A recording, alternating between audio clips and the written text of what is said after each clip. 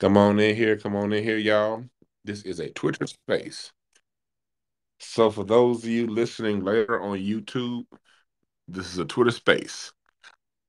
Twitter spaces get off to a slower start because we need people to join. I'm a co host here, Eve. What's up, Breeze, New Black Media, Nicey Girl? I'm out here in study in extremely hot Palm Springs. It's where it is now has cooled down to about 83 degrees at night. So welcome, y'all. Welcome. Mm, here we go. Welcome everybody. Anyway, we're talking about we're talking about the there was a post on Instagram where Pete Rock, and I'll give him the credit of saying the legendary hip hop producer. I'm not gonna take away from what he's done musically and slight him in any way, shape, or form. Because we could tear his ass down and his statements down without tearing him down. That's what I'm about. We can tear down what he said. We could tear down all of these people who say hip hop is anything other than Black American. We could tear their arguments down without tearing them down. I don't think Pete Rock has been a disrespectful like prick like Fat Joe. Now we can choose to tear Fat Joe down all we want because by the way he moving, he don't deserve much respect. But as far as Pete Rock goes, I'm not gonna tear him down, but I will tear down what he said. And for those of you who don't know, and if somebody could post it on Instagram, and I got this from Nicey Girl's co-host, Sincere. Hopefully it's not too late on the East Coast for Sincere to join. I meant to do this space way earlier, but like I said, I'm in Palm Springs having a good ass time. Shit. I tried. But we but it was because Sincere inboxed me that post this morning. The first thing I saw, and I said, "Oh hell no, we got to do a Twitter space on this." And so Pete Rock posted a trailer of Tariq's documentary coming out, and said that basically called the trailer cap, and he was saying that he can the founders of hip hop, 70% of them, he later on said in the comments, were Jamaican. So I want to first break that down and then break down a bigger point of view as what he's talking about. And also, you guys know that. Oh yeah, thank you, Eve, for putting that post he put up there. Oh damn, funny how time works. That was 2 years ago. This week that he put up that post. If hip hop didn't come from Jamaica, then tell me why so many Jamaicans aren't hip hop. Y'all think we here for nothing. And it's funny he put Rasclot in the tweet, but I never heard Rasclot in a song. Pete Rock, how you gonna put Rasclot in a tweet? But you ain't never put Rasclot in not one of your goddamn songs he produced. Huh? To answer your question, Pete Rock, if hip hop didn't come from Jamaica, then tell me why so many Jamaicans are in hip hop. Because a lot of Jamaicans live in New York. And it's only New York Jamaicans that are in hip hop. There are no LA Jamaicans in hip hop. I know we got Jamaicans out here because we used to. I don't know when I used to hoop. I don't know about y'all, but here on the West Coast, the Jamaicans always used to hoop at the same park. But them niggas would either play cricket, and when they did play basketball, they was on a different court. They'd have their own little Jamaican court, and niggas would not go hoop with the Jamaicans because them niggas foul too goddamn hard, and they couldn't play worth a goddamn. You get injured trying to hoop with them Jamaicans. So we've had Jamaicans out here. Where are the Jamaican hip hop scene in LA, in DC? in Buffalo, New York, in Philadelphia. The reason why so many Jamaicans are in hip hop because a large concentration of Jamaicans were sent to a Black American enclave and they were immersed in Black American culture. And the Black American culture was so goddamn good, so funky, so sweet, so dope. You said, fuck my rasclat bumper clock culture, and I'm gonna do what them Black Americans are doing. That's why you in hip hop. So we're gonna start off by saying that, and we're gonna get to y'all comments. I'm going. I did a Twitter space because I want to hear what y'all got to say. I did a YouTube show earlier when I want to dominate the conversation. Well, I'm still gonna dominate the conversation because I talk a goddamn lot, but I still want to hear what y'all got to say. That's why we're doing this. I see Twizzle out there, but I want to say first, welcome to my co-host Jess Eve, and then I'm gonna hear what you got to say. Peace. Then we're gonna move on. Peace to the room, peace to one. Yeah. Look, so these conversations I'm normally not gonna have much to say. Obviously, I'm not an authority on all things hip hop, but what I do know is that a lot of these niggas from New York are not from here, and they've been Real, cosplaying as us. real quick, you're an expert on all things Black culture, so you're an expert on this conversation. But go Well, ahead. thank you for that. Look, a lot of them are not from here. They've been cosplaying as us for a very long time. And our family in New York, they get so offended when we say that because I guess they don't like to know that they've been replaced by people who are not from here. I read an article today where Pete Rock actually says that the pioneers are Marley Marl, Teddy Riley, 45 King, and Larry Smith. And from the 2 seconds of Google research that I did, those are all foundational Black Americans. So back in January Mm-hmm. 2020, he was speaking the truth. And then I guess he decided that it's okay to embellish. So I don't know. I think that us delineating right now has always been a reason for them to jump out and play in traffic. But maybe there's something I'm missing. Uh, a lot of them are related. Heavy D's his cousin.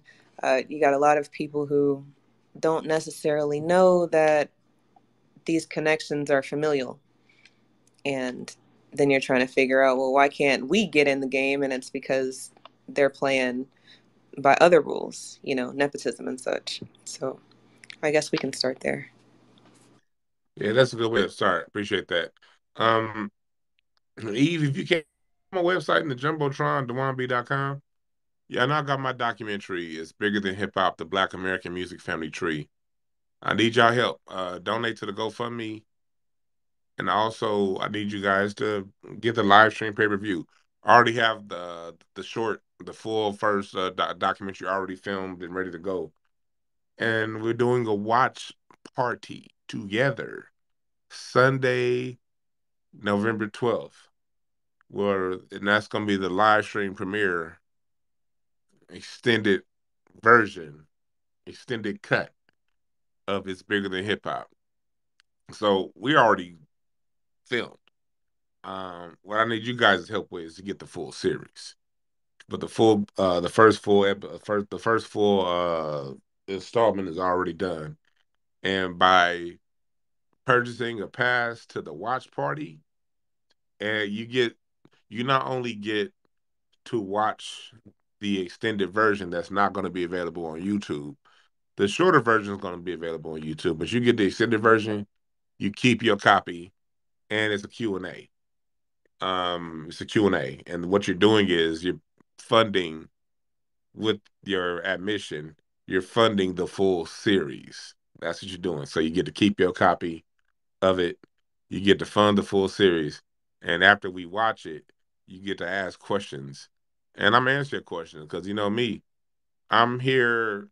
Y'all don't know me like y'all know me from here, but I don't have a college professorship. I'm not somebody from a major university. I haven't been on everybody's TV show. So I want to prove myself by standing up to everything that I say. And that's my get down. I'll show it to you and then sit there and ask whatever questions, take whatever critiques and criticism, and clear up any confusion because the whole point is to teach things straight. So I stand behind everything I say.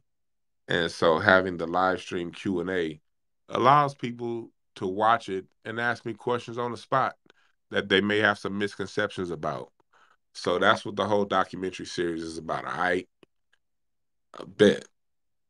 But back to this nigga Pete Rock. So Pete Rock says 70% of the founders are Jamaican. What I'm trying to figure out is what does he mean by founders? Who, who, who? Like these people think just because they're rapping, let me tell you what it is. And I had this conversation with a friend of mine that's from Trinidad. And he immigrated to Washington, D.C. in the early 80s. And I was telling him what Pete Rock and Fat Joe have been saying because he ain't been paying attention to this whole thing. He's like, "What do you mean hip hop?" He's like, "Hip hop ain't Caribbean." He said, "Man," and I'm gonna have him in my documentary. My man Mark Prince. He's a comedian. Y'all probably seen him on 5150. He been on a lot of stuff. Um, he's gonna be in the documentary talking about his experience as a Trinidadian immigrant to America and what the Trinidadians say to the Haitians and the Haitians say to the Jamaicans and how there's this common conversation between those who immigrated here in the late 70s and the 80s about how they had to fight their way into acceptance. He put some game on me earlier that I didn't really I realized it, but I didn't realize it when he said that truth be told, Jamaicans, people from the Caribbean, weren't really truly accepted from his perspective into black society. Like they weren't like really down to kick it into the 90s, late 80s into the 90s. He was like in the 70s and the 80s, we were just way too different. We walk different, we talk different, we dress different, and niggas is mean. Niggas is gonna clown. And I know he telling the truth because I remember when we had anytime we have somebody new to the school named Nugazi or some shit, we was gonna clown. Not because we hate you from where you from. It's just that culturally as black folks, anything that's odd is going to get clowned. And if you too perfect, if your life is too in order, we gonna clown that shit too. If you look too pretty, we gonna be like, look at this old light skinned, curly haired, green eyed motherfucker right here, looking like a fake ass Smokey Robinson. No matter what it is, we're going to talk about you. And that's a cultural thing that we have.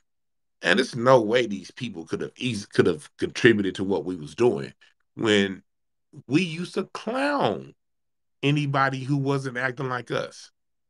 And we know that's true. We know that's true. And so, because that's just how we are. We as black folk, part of our culture is having to prove ourselves from within first before we go outside. I remember when my grandmother told me years ago, I was probably like 5 years old, 1986. My grandfather used to call me the little fat motherfucker. Come here, little fat motherfucker. Turn the TV channel. Hey, little fat motherfucker. Go in the kitchen. Give me some ice cream. Hey, little fat motherfucker. Go turn my coffee pot off. I swear my name was the little fat motherfucker my whole first 5 years of my life. And I remember crying and went to my grandmother and I was crying.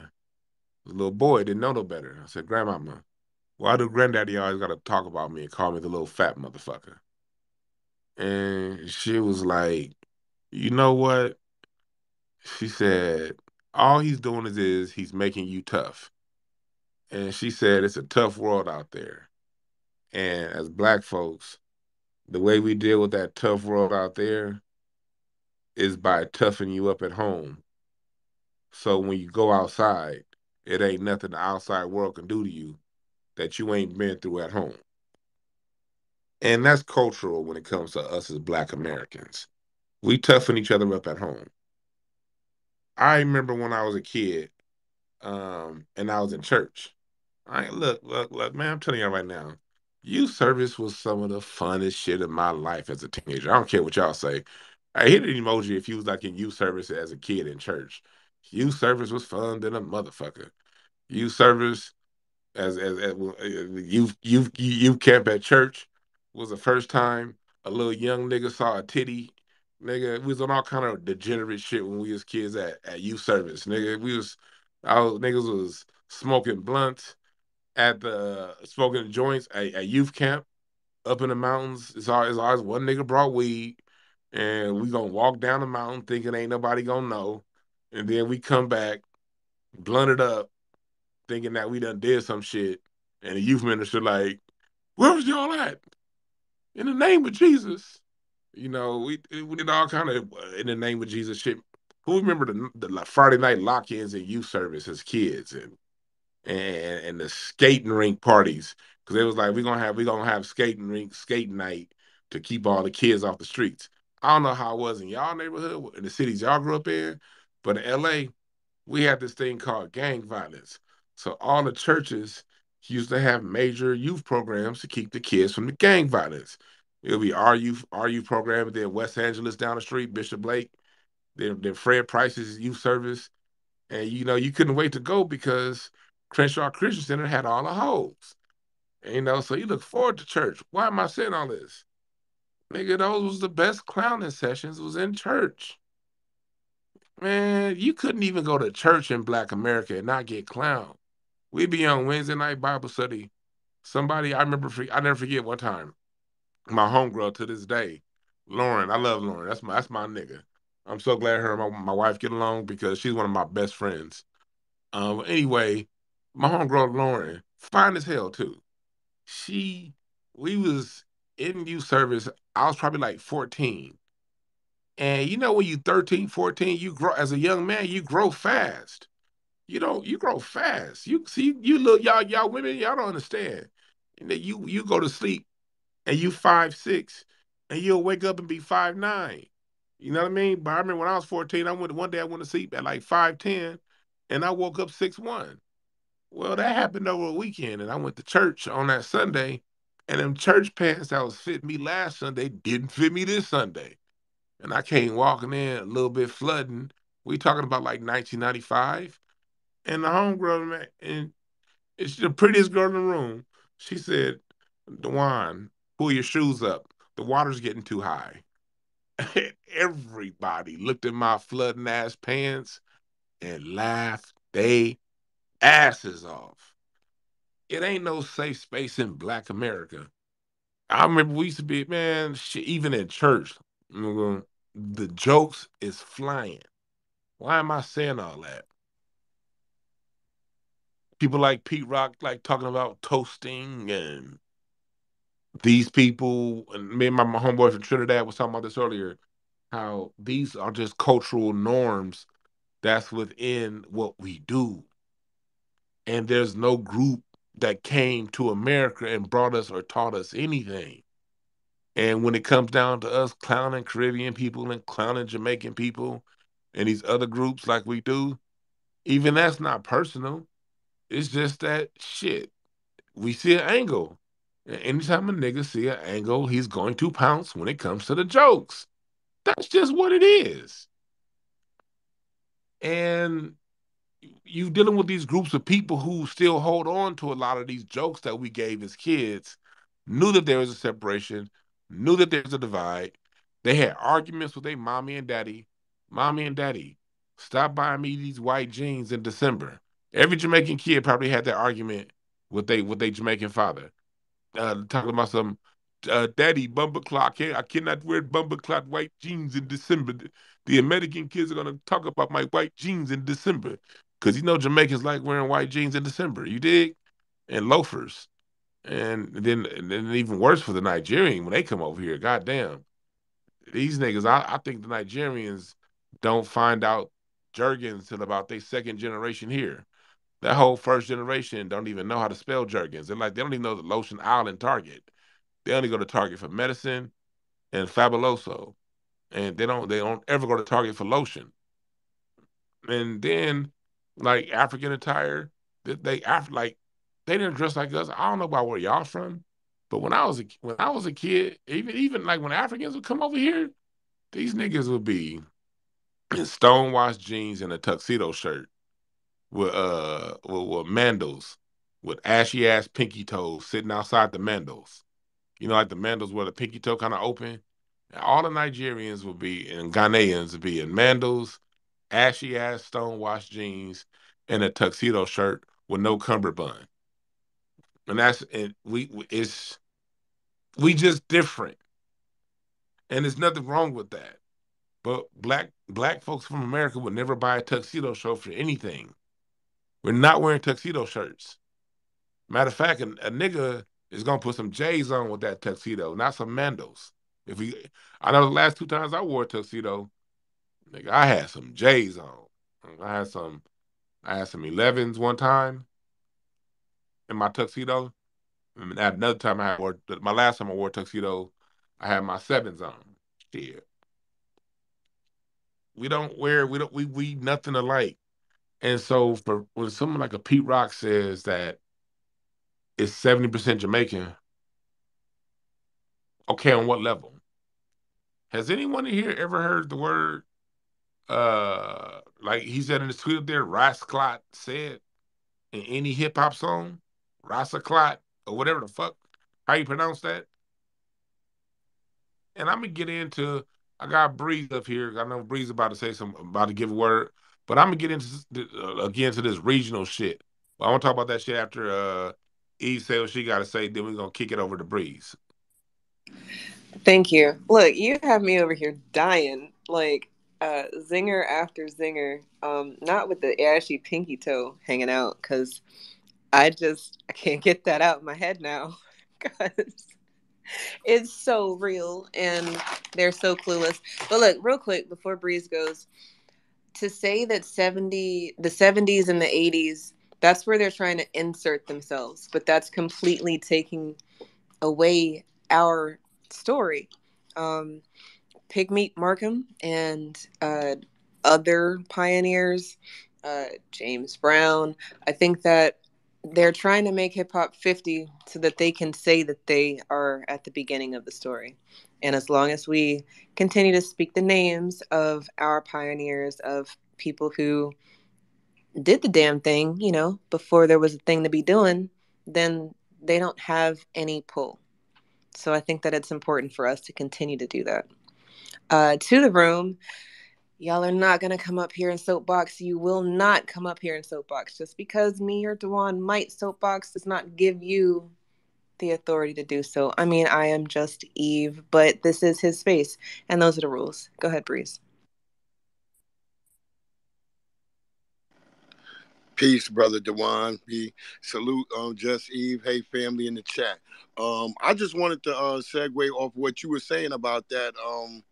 As the people in the 80s, before the 80s and all that, Pig Meat Markham and all them, those would be the founders and stuff like that. And what I was wanted to just say is that during like '96 in New York, because that's where I'm from, I still couldn't even go into my Haitian friend's house or my West Indian friend's house, and most of them dressed like Shabba Ranks. They didn't dress like the way we dress. They were wearing, like, it would be cold outside, and they wore like holy shirts, like the red, black, and green and yellow shirts, and they had like Wonder Woman bangles on. And so I'm gonna just land my plane right there. They didn't dress like us. Wonder Woman. Goddamn, He said Bengals. I said that right when I hit my blood. Nigga, I had some nose about some smoke in my nose. but but you're right. And like, and again, this is no disrespect to anybody. We just calling it what it is. Look, part of Black American culture is clowning. And Pete Rock and all them, you want to be part of Black American culture? Fine. You gotta take it all. You gotta. That's my rule.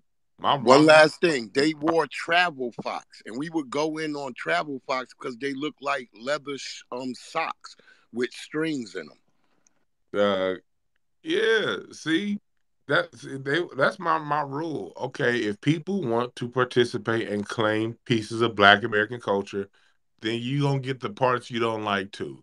and that's these motherfucking jokes. We're gonna talk about how you dress. Yes, we're gonna talk about your nasty ass food. Yes, we're gonna talk about all that stuff because it's funny, and why not? We do it to each other, and so since you want to be part of the culture, then here, come get it. So that's the way I look at it. So you don't get to benefit from the culture and not deal with this side of the game because one thing we know about you motherfuckers, y'all cannot take jokes. Name the Jamaican comedian that's like hella funny. I like my nigga Shang. My man Shang is real cool out here, and he out here in L.A. Always looked out for me. But it ain't too many Jamaican comedians out there that's really doing it like that. You know what I mean? And if they are Jamaican, we don't know they're Jamaican. They have a Black American accent. They not so that's just what it is. But you're right, they dress the way they dress. And there's nothing wrong with dressing the way you dress. Dress whatever way makes you comfortable. I'm the kind of person. Look, Prince got clown too. Niggas didn't just accept Prince without cracking jokes about him. Go back and watch early Def Comedy Jam from the early '90s. Every time Prince would come out some booty shorts or or something like that, anyone we clowned the fuck out of Prince. Niggas clown Michael Jackson for dressing like Captain Crunch. We love Michael Jackson. Michael Jackson can't do no wrong. But we'd always mention that nigga Michael Jackson keep flooding. And why he always wearing penny loafers? And then turn on some Twitter and be jamming our motherfucking ass off while we talking shit. That's just what we do. You know what I mean? And you're right. Every day was dressed like Shopper Ranks. And going on the Shopper Ranks thing you said, when it wasn't until the '90s you get someone of you get Jamaican culture in the forefront in some ways in hip hop. And that happens first through Shabba Ranks and then later on through Shaggy. You get upfront Caribbean culture. The first actual immigrant culture to get love in America was British. Slick Rick. Slick Rick didn't change his accent. He had a British accent. He didn't try to sound like us. He rapped like us, but Slick Rick had that accent. We knew that, like, who's this weird sounding motherfucker? But this song is dope as fuck. He was the first person to really bring the sound like where he comes from. Let's just think about this for a second.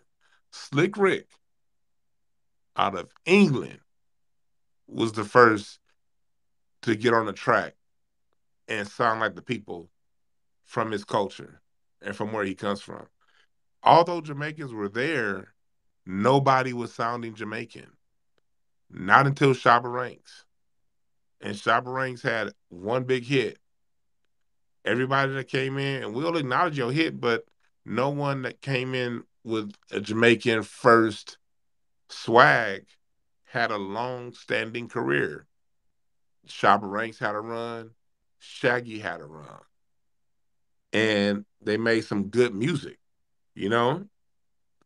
But Pete Rock wasn't the first to wear his Jamaican on his sleeve. Busta Rhymes wasn't the first to wear his Jamaican on his sleeve. Well, none of these cats wearing Jamaican on their sleeve. Slick Rick definitely wore England on his sleeve. We heard it. So we're dealing with people who, when they were making their way through the ranks musically, they did not wear their Jamaican or Latino heritage on their sleeve. Who's next? Eve. I think we're gonna kick it to Twiz, but absolutely, they've been cosplaying as us the whole time. That's why nobody knew that a lot of these niggas is not from here. So just, I think keep that in the forefront as well. But go ahead, Twiz. What's up, DB? What's up, Just Steve? Hey, DB, you had me rolling. Yeah, Oh, yes, sir. oh boy, had me rolling when he said Shabba Ranks was the first thing I thought about was in living color, Mister Ugly Man, Jabba, That dude. shit was great. I damn near fell out my chair thinking about that shit. And hey, you took me back, dude, with your conversation with your spill earlier. How you said your grandfather called you, dude. My stepfather called me boy. He never called me my name my whole life. All I was boy. boy this, boy that. You know what I'm saying? Like you said, all I knew was boy shit. I thought I was Tarzan and shit. Boy, you know what I'm saying? And it's funny because he said the same thing. Because when we grew up, right, I didn't have no big brothers or cousins, so I always got jumped. And my stepfather used to be like, let it happen.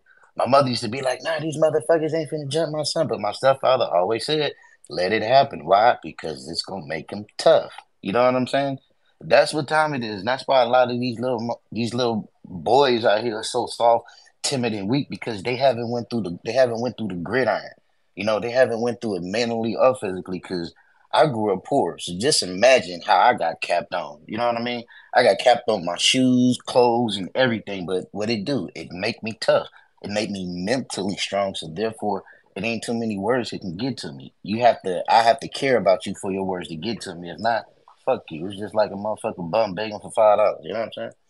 But yeah, man, it's funny on how we keep having this conversation about the gentleman from Jaland trying to insert themselves in our business, knowing goddamn well nobody was rapping. You know, they damn sure don't have a style. They damn sure don't dress with finesse with a style that's blessed because they over there, like you say, walking around with their motherfucking pinky toe hanging out like a motherfucking a baby potato. You know what I'm saying? It's bad out here that I hate to say this in all respect to my brothers from the East, but we're having this issue with people from the East Coast, you know, and they're going at it with New York for the simple fact New York is the so-called Mecca, but motherfuckers was rapping way before then. You know, like DB, you know, my dad and them was in music. They was rapping way before then. Rapping was part of the thing, but rapping was really grassroots. That was our little hit and quote shit that we just kept to ourselves, but motherfuckers got so good with it to where they start putting rhythm and rhymes behind it. Next thing you know, boom, look at what it birthed into.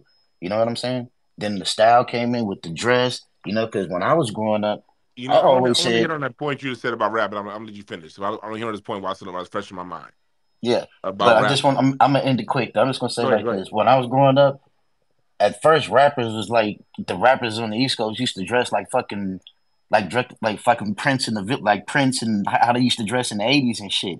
But then I started noticing Parliament. rappers started dressing like niggas from the streets. How niggas from dressing like B-boys. Like I said, I remember the fit in the 80s. Adidas was the shit.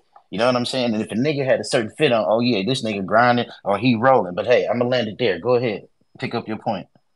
What you were saying about like lost the point. God damn it. Um, Don't you hate that shit? Man, I hate that shit. you had said something. Eve, do you remember where did I stop him at, Eve? I forgot. Um, It was right after he was talking about being called boy. Right before he was talking about pinky toe with a potato. I'm sorry, okay, Twitch. You now got me something weak. else. It was something else. It was something else. Yeah, but But no, it was just I give about him. rapping. We was talking about Oh, rapping. rapping. That's what it was. We're talking about rapping. Yeah. We talking about rapping. I thought about Curtis Mayfield. I'm your mama. I'm your daddy. I'm that nigga in the alley. I remember my first time. I remember when we was in elementary school. It was this one kid. You know, in school, you get the kids that you always you come to school thinking you're the first person that heard something. And so one of the kids, like first grade, like, you ever hear that song? I'm your mama, I'm your daddy. My daddy was playing that. And they was rapping way back then. I remember having this conversation in the first grade with one of my friends. And then coming home to my father and like, what song is that? And he's like, oh, that's Curtis Mayfield. What you know about that? He played it for me. He pulled the album out and played it for me. And I remember I was like, Daddy, you mean they was rapping back then? My dad was like, yeah. Yeah, I was like, yeah, shit ain't nothing new. And then, then he puffed his blunt, this joint, drank his beer, and went back to watching the Lakers. That's how that conversation went. Magic Johnson turns the ball over. James Worthy misses the catch. That's what happened after I asked my dad that question. Magic turned the ball over. I'll never forget that shit. And so, um, that's just some cultural stuff. Like, That's here's what our rap shit. is. That's Rap, our shit. Rap is spitting game. You hold know what I on. mean? Go Rap ahead. is always the breakdown within the song. Rap was always there. It just wouldn't carry the whole song, other than songs like a song here or there. There may be a rap interlude or a rap song on a record, but usually when it came time to rap, the rap was a breakdown at the end of the song or the middle of somewhere within the song, and then we get back to the rest of the music. Here's the reason why rap ended up becoming um, as big as it got. When you take music out the schools, now you have people who are artists, they're musicians, but they have no outlet to they have no way to learn. They don't if they don't go to church and join the choir, they'll never learn how to hit that C flat. They'll never learn how to harmonize and blend without instruction. But you can rap without having to understand keys and all that stuff. And if you get signed, you can learn that stuff later on once you get signed. Because not even though you do rap in key and rap, that's stuff that you can learn and pick up. The hardest part is really learning how to rap. You can rap with no musical training. You just take a beat and listen to something on the radio. And niggas did that shit all the time. Somebody playing on the radio, any it could be a goddamn Alex nigga over it, ciphering over it. So rap, you don't need all of those other pieces to make a song. I'm gonna get to you, Kid Gravity. Um, you don't need. It's a much more easier style of music to make. It doesn't require much. You don't have to put a band together. You don't have to arrange music to match the song. You don't have to put in these bridges and all that stuff. It's all good, Eve. Eve, if you got a bounce, it's all good. Um, but in rap, you don't have to do all this extra shit. You could just go. So when rap hip hop took over, as they took music out of the schools and stopped playing music on the radio, stopped hiring musicians because by the time you get to the mid '80s, they basically got rid of bands by the mid '80s. Everything becomes electronic as you get into the late '80s and into the '90s. So not only do you have not teaching music, when you turn your radio on, you're not hearing musicians play. You're hearing a program. You're hearing an NPC. And if you learn an NPC, you're now the whole band. And so now it's less music out there. So now rap becomes more dominant because you don't have to be as classically trained to do it and to be good at it. That's why rap took over. Not because it was just this old, great, huge, storm busting form of music. No, it took over because it's easier and cheaper. Flat out. And as you get into the 2000s, 90s, for every dollar they put into hip hop, they took out of R&B budgets. They didn't take budgets from rock and roll. They didn't take budgets from the country division. They didn't take budgets from the pop division. They took budgets from the R&B divisions and put them in hip hop as you get into the 90s. That's a fact. So as they cheapened the sound of R&B by pulling the budgets of R&B and putting it in rap, now money that should have gone to Eric Roberson because he should have been a great money that should have gone to Terrell Hicks. I told y'all yesterday I was in Philly this past weekend with Terrell Hicks singing. And when I heard her sing, I knew she could sing. I remember her from Belly. I knew she was a dope ass artist, but I didn't know she could sing like that. And I was sitting there thinking, yo, nigga, I was cheated. This woman with a voice like this, she should have had a decade of hits. But in order for her voice to get hits, that would require a music industry that's going to fund a full band, live band, uh, horn section, background singers, and string arrangements. Those are the ingredients to make a proper rhythm and blues song. Live band, background singers, horns and strings. You can get away with not having horns. The Ozzy Brothers got away with no. Ozzy Brothers is probably one of the only bands that ever got away with not having horns. Um, but outside of the Ozzy Brothers, that's what you need. But they still have the live band and the arrangements. That's what you need. That's what Adele gets. The reason why Adele gets so much money because they give Adele all the ingredients needed to make a proper rhythm and blues song, and she gets proper promotion. Well, imagine a voice like Shantae Moore getting that. What could she do it? But Shantae Moore's career got sacrificed for hip hop. Frank McComb's career got sacrificed for hip hop. Jennifer Hudson's career. You can go down the line. Ruben Studdard. You can go down the line of all these rhythm and blues artists that should have had long-standing careers, but because the industry decided to defund rhythm and blues to put the money into hip hop, they didn't. All that stuff plays a part in the game. But Eve, I know you got to go pretty soon, so you can say your last words real quick before I kick it to Kid Gravity. Definitely like the fact that we are saying that if you want a piece of our culture, you will take all of it because you can't just have, we don't half-ass anything over here. So to Pete Rock and to everybody else who wants to claim that they are the originators, the founders of anything that's ours, I say welcome. Welcome to the jokes. Welcome to the dozens. And, you can't be that grown man who was called an African booty scratcher in the third grade and then, be out here at 38 years old and still having an issue. Um, I think. I think I like that the people from the Caribbean have amalgamated to our sound, um, because now in 2023, you've got people who are acting like they don't want to be us. They don't want to be labeled black. They want to be Jamaican. They want to claim and rep their flags. But back when it all started, they wanted to be away from all of that. They very much wanted to not be them other niggas. They wanted to be us. And now that we're saying who we are, well, it forces them to stand on their square. So stand on your square. Or get rid of your square.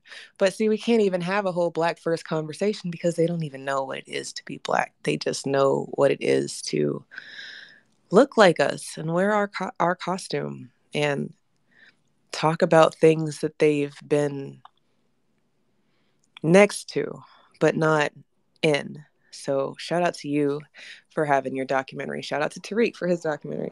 I think that everybody who's going to be speaking truth to power about our story, needs to have some special accolades. So thank you for that. And I guess we're going to kick it to Kid Gravity. Appreciate it, Eve. Go ahead, brother Kid Gravity. Good evening to the room. Hey, Dwan B, why you messing with our chick lore, aka the fishnet shirt? Why you messing with it? I Come on, bro. mean, it's look. I saw a Jamaican the other day that was dressed like the Asian on The Last Dragon. You remember the fishnet shirt? Sukiyaki Now, what yakusaki color was fu. the fishnet? Cause we gotta know if he's a real Jamaican. It was black. That's not a real Jamaican. This has got to be red, yellow, and red, gold, and green. I saw one of those too in We, Lamert we Park. we'll even let the black trim pass. Okay.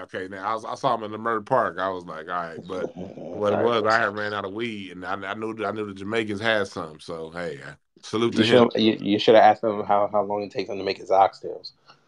I was just offended because I had to see his nipples to get that weed. Oh But Jesus! yeah. Did he did Go he have ahead, on brother. the Negro's sandals? I didn't look at his feet. I was scared to. All right. Well, I have a question. Now, I saw this tweet that you put in the observatory called "If hip hop didn't come from Jamaica, then tell me why so many Jamaicans in hip hop."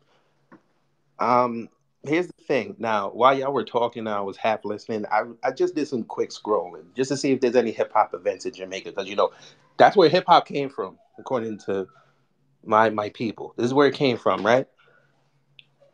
How come there ain't no hip hop events down there? You mean tell me it ain't no hip hop 50 events in Kingston and shit on the beach? No, bruh. I went on Eventbrite, I went on Ticketmaster, and I went on Bands in Town. No hip hop events.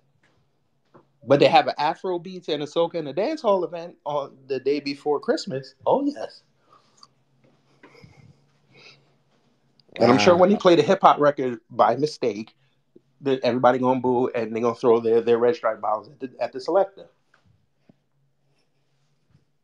So like when hip hop come on to those events, like when just say we had a soca party or one of those other bumble clop parties, if they play Ludacris, what's gonna happen? Somebody you're gonna hear a that's somebody's machete coming out. You better pack up and go. God damn. All right. Yeah.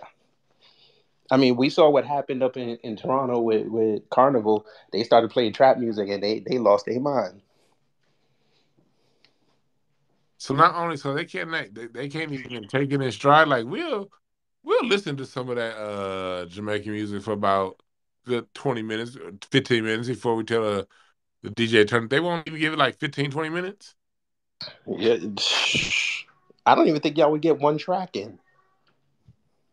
Hey. I don't think Jamaica is too receptive to Ice Spice.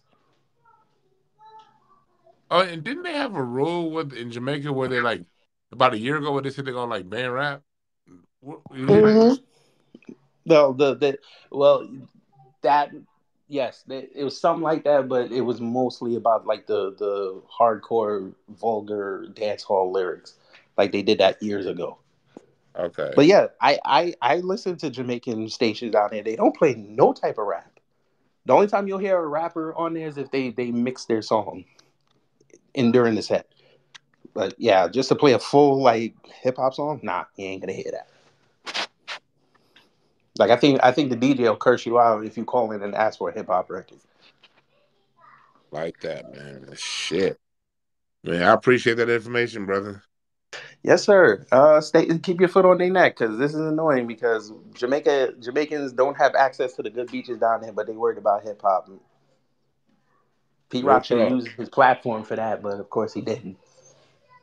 Real talk, man. I appreciate that, brother. Hmm. Yeah. Nah, he's right though. Like that's some real shit. Jamaica does not have Jamaicans don't have access to something like what 70% of their beaches, something like that. They don't have access to. Yeah, the good And ones. yeah, and so Jamaicans don't have access to their own beaches, but they want access to ownership of hip hop.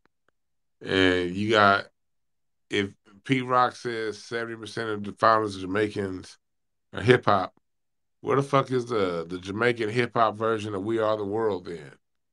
Nigga, where's the Jamaican hip hop version of motherfucking We All in the Same Game? Like, where can y'all can we get a bumbleclot version of uh can we use our beaches? We should have said, ooh yeah, scared by little nothing daddy. Ooh la, can we use our beaches in daddy? Come on, can we do some of that? Like, can we say one beach, let's get together and get one beach. Where that song at? You know, can we get that? Like this is your homeland. You mean to tell me Asians and Pacific Islanders can enjoy the beach? White folks that smell like pig nuts can enjoy the beach. My black ass can come over as a foundational black American and go to the beach you can't go to. You know how that makes me feel as a black American when I found that out? That makes me not want to go to Jamaican beaches. Like, I didn't know that until recently that they can't use, even though we got these weird ass Jamaicans trying to take our history, there's still something inside of me that will feel a little bit funny going to a beach knowing that the locals can't go. That's not right. But I'm gonna tell you right now, if Busta Rhymes keep talking, that's gonna be my next vacation.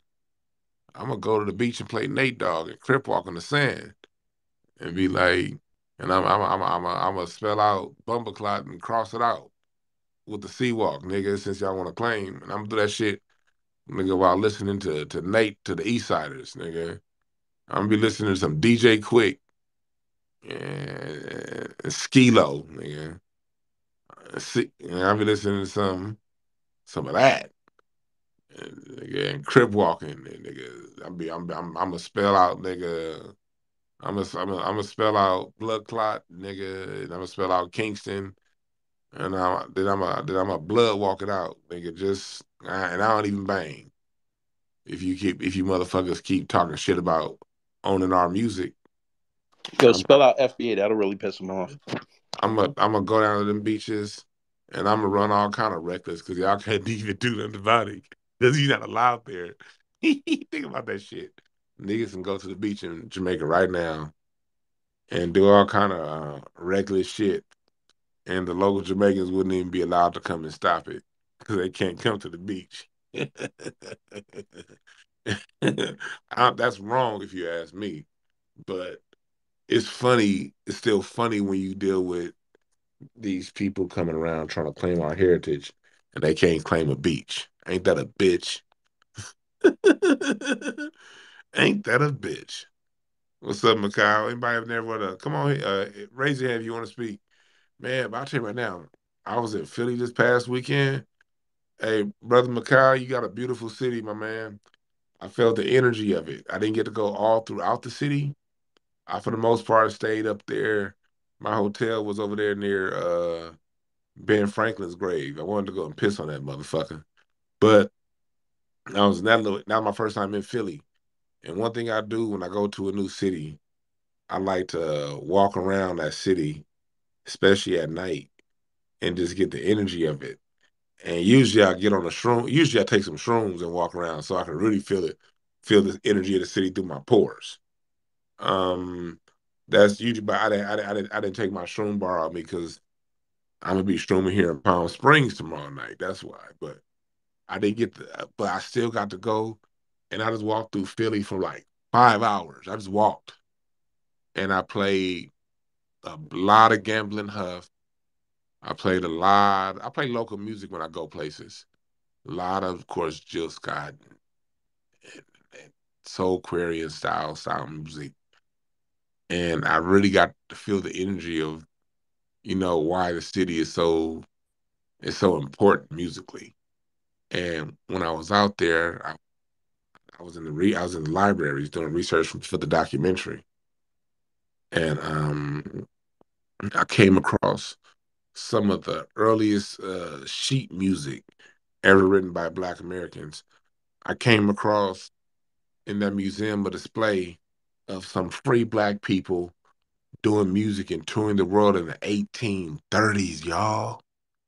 And this is when slavery was still going on in the North.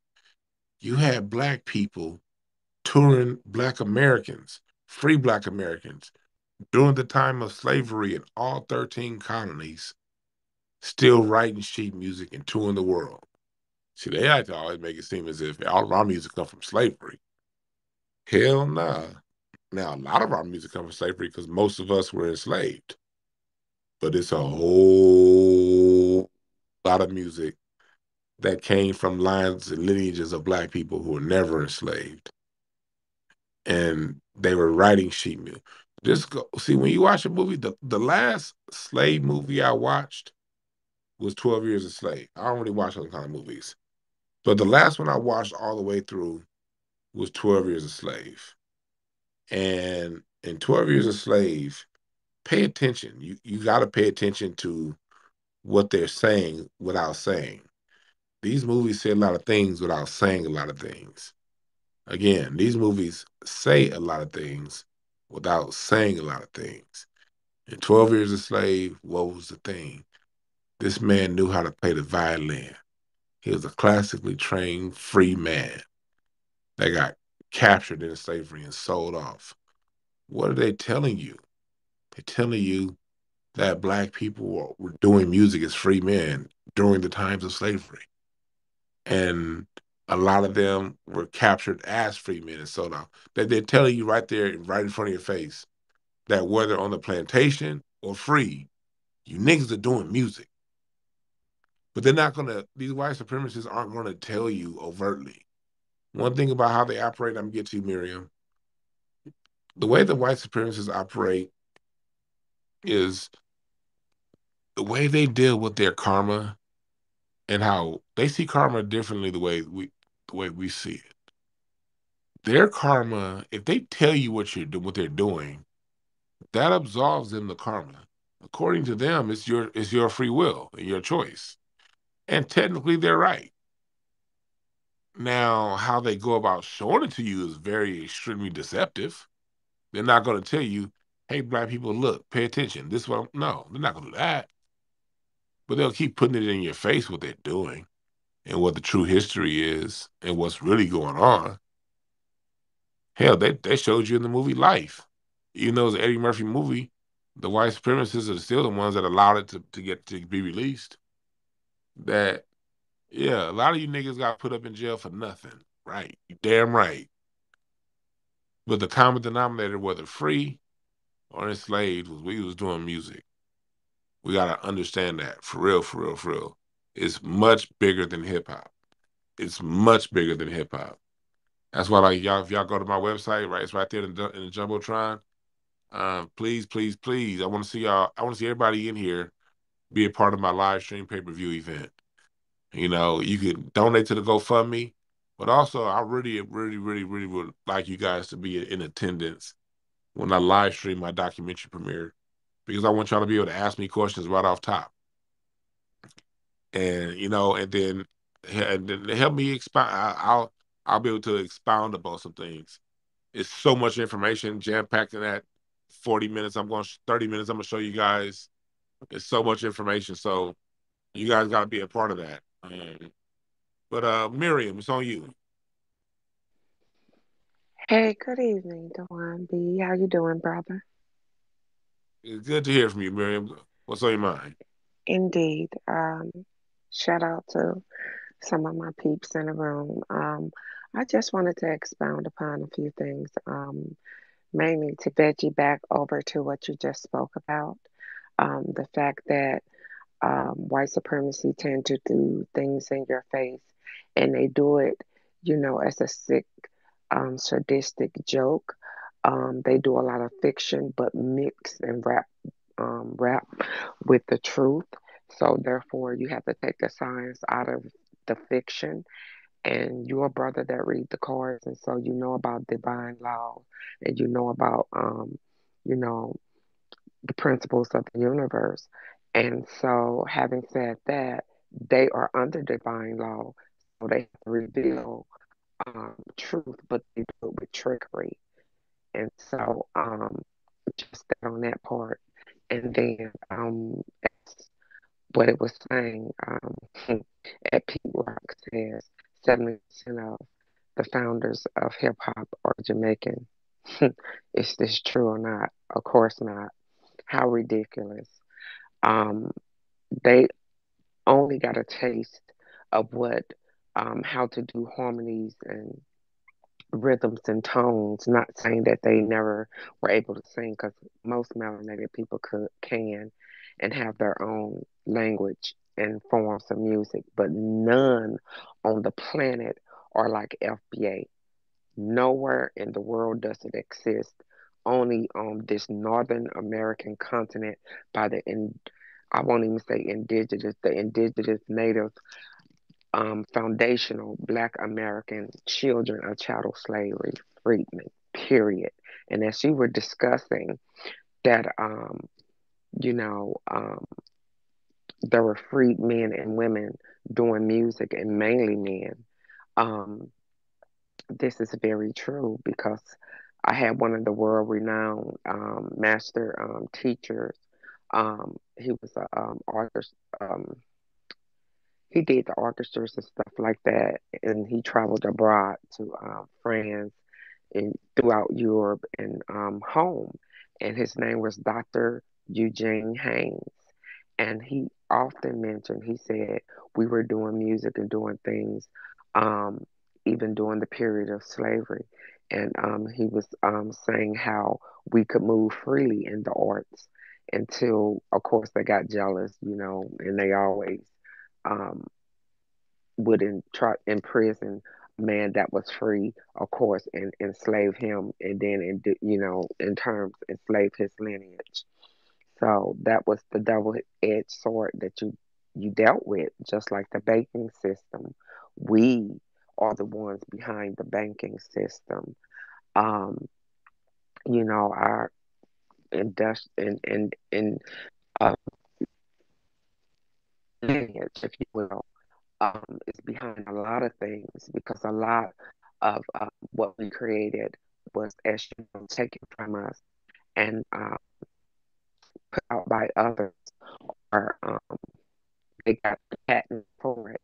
And going back, this my point I'm getting ready to land, to Jamaica, when I say they were doing the sky, and they only got that because they were influenced deeply by foundational Black American singers who were doing R&B and and blues, but mainly R&B.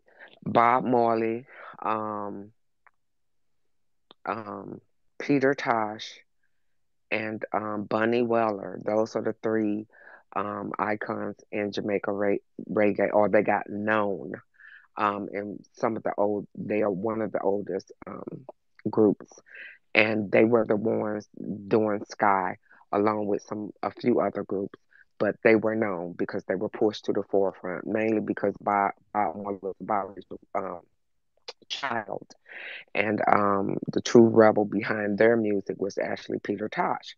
And having said that, when you go into dancehall, because they did Sky and then they later did roots rock reggae and then lovers rock, so they have these different branches. And then you get into um, what they're trying to steal and say that they did rap at is with dancehall music, and you know, that young man like that did a some form of rap, but it was not like ours. Your phone is They going out. were, I'm not sure if you can hear, but your phone is going out. It's in and out. But I hear what you were saying as far as the see me evolution. better? Can you hear me? Okay. Yeah, yeah, Yes, yeah. I can hear you. You probably have to go out and come back in. But I'm pick up what you. I'll let you get back up here, but I'm pick up on what you're saying. You Sure. might, might need to go out. Might need to go out and come back in. Um, well, one thing she was pointing out and talking about was like the different forms of music that they've had. This is a part of the conversation I was having earlier with one of my boys from Trinidad. Every evolution in Caribbean music over the last 70 years came after an evolution in our music. So, ska, rock steady, that was their attempt at early R&B, early rock and roll, Chuck Berry style rock and roll. When you come to ska, rock steady. When you get to reggae, that was their attempt at Motown. That's what that was. Motown changed the world. I think not enough can be said for how much Motown changed the world. The Temptations alone, the epitome of sharp, clean, sophisticated, is the Temptations. For men, the epitome of beauty, class, and elegance is Diana Ross and the Supremes. For women, they're still the standards. New Edition, from everybody from New Edition to the Dramatics to Jodeci, was trying to be the Temptations. Every group from Destiny's Child to TLC to the Emotions were trying to be Diana Ross and the Supremes. These are the people who, one point that I bring up in my documentary is on every level, from singing to instrumentation to performance, the standard is a Black America. Either we invented the instrument from scratch or someone else invented it and put it in the hands of a Black American to show the world how to play it. We did not invent the 808, but we showed the world how to play it. When the bass guitar was first invented, it was put into a Black man's hands to show the world the electric bass how to play it. When same thing with the electric guitar and every other instrument, the Rhodes keyboard. You better thank Herbie Hancock. When it comes to a lot of these electric sounds on the keyboard, that man is still living. How often did hip hop? Question: did hip hop ever once honor Herbie Hancock? That man is still living. He couldn't get his flowers and he's still living. Think about this for a second. Herbie put his music career on the line, his credibility on the line to do the song Rocket. Rap was a fringe sound that everyone was expecting to go away and die.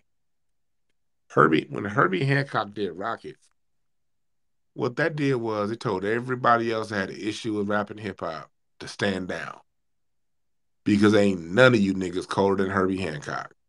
That's what that move. That was a power move. That was a power play. How many people honored that power play that Herbie Hancock made for hip hop?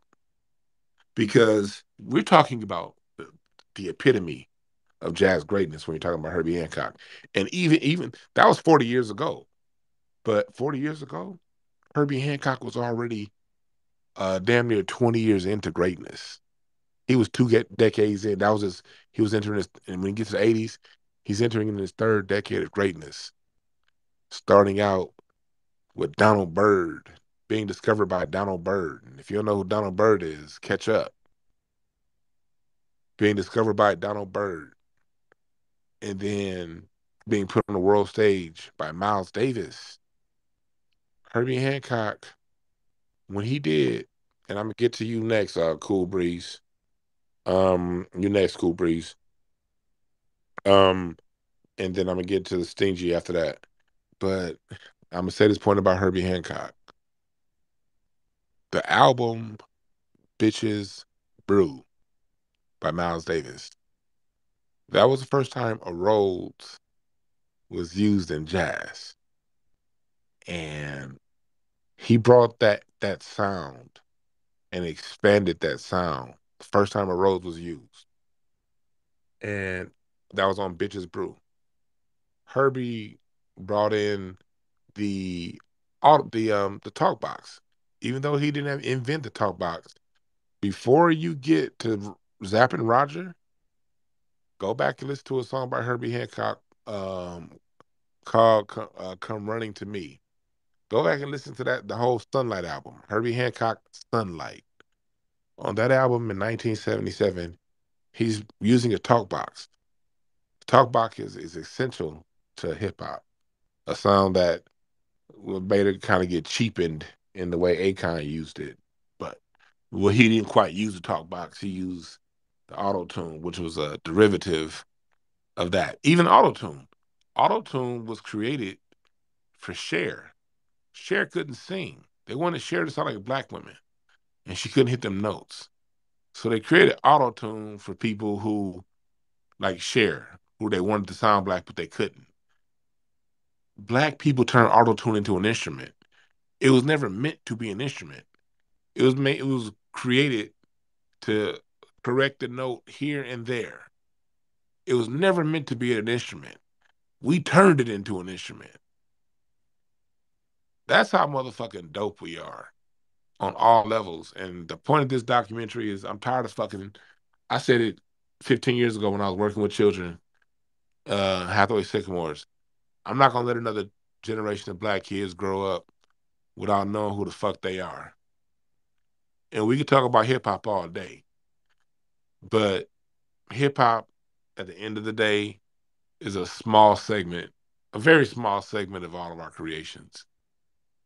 I don't think we understand how small hip hop is relative to the music we've been creating over the last 350 some odd years on record.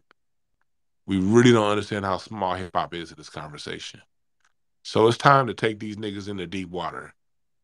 That's my purpose. That's my goal, and that's why the funding my documentary is so important. I'm not about to play tiddlywinks with these niggas and go back and forth over who was the first DJ.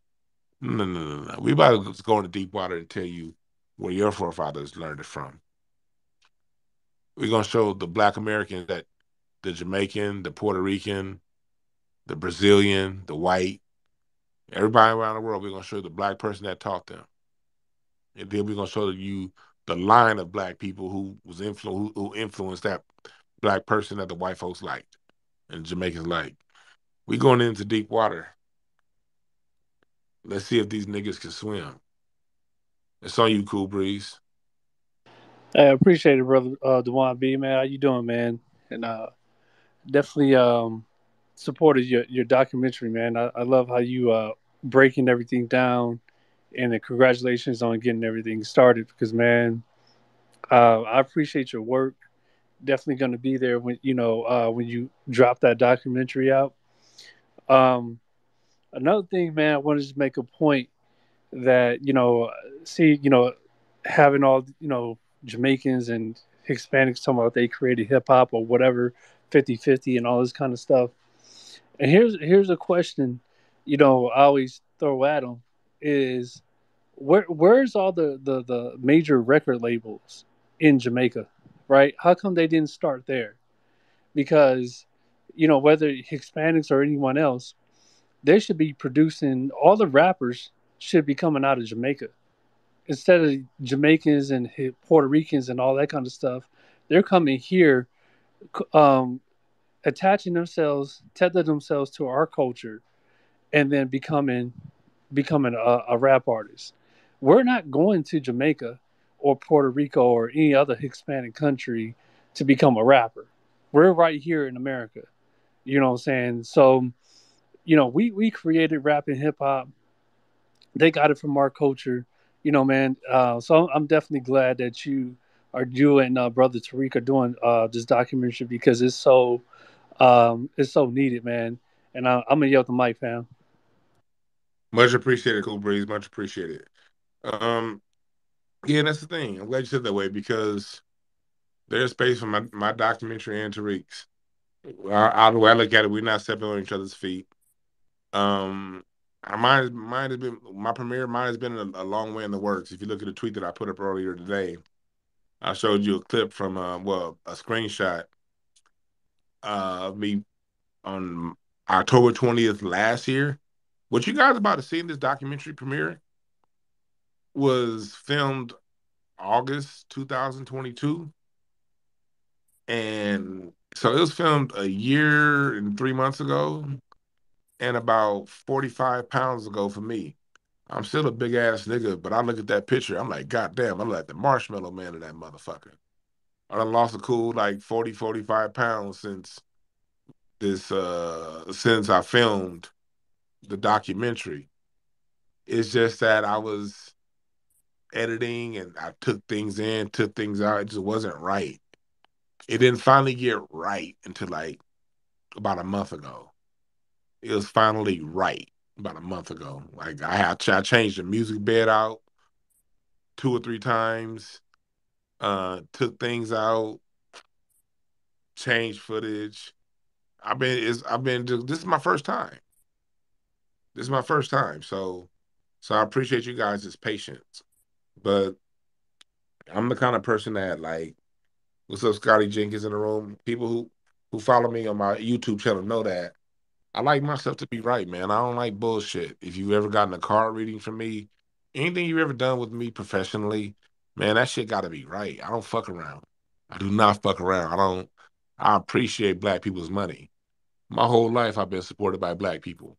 Going back to when I paid my way through college as a loan officer in Inglewood, California, downtown Inglewood, all black customers. When I was doing my mortgage banking, yeah, I made work for some white folks, but I always worked the black side of town. Black people helped me pay my way through college cash because I've always worked with black folks, and so I love us and I give us my best. I really do. And so, but part of that is a nigga trying to be a perfectionist and sitting on this goddamn footage for for a goddamn year. I probably should have put it out last December, but I ain't never done this before. So I'm just trying, I'm making it right, I want the shit to be right. I want it to be right. I I hold black people I treat my black customer the way most niggas treat white people. You dig? I give it to us. And so that's why I really, really want you guys to be a part of the live stream pay-per-view event so you guys could watch it right along with me and then ask me questions afterwards.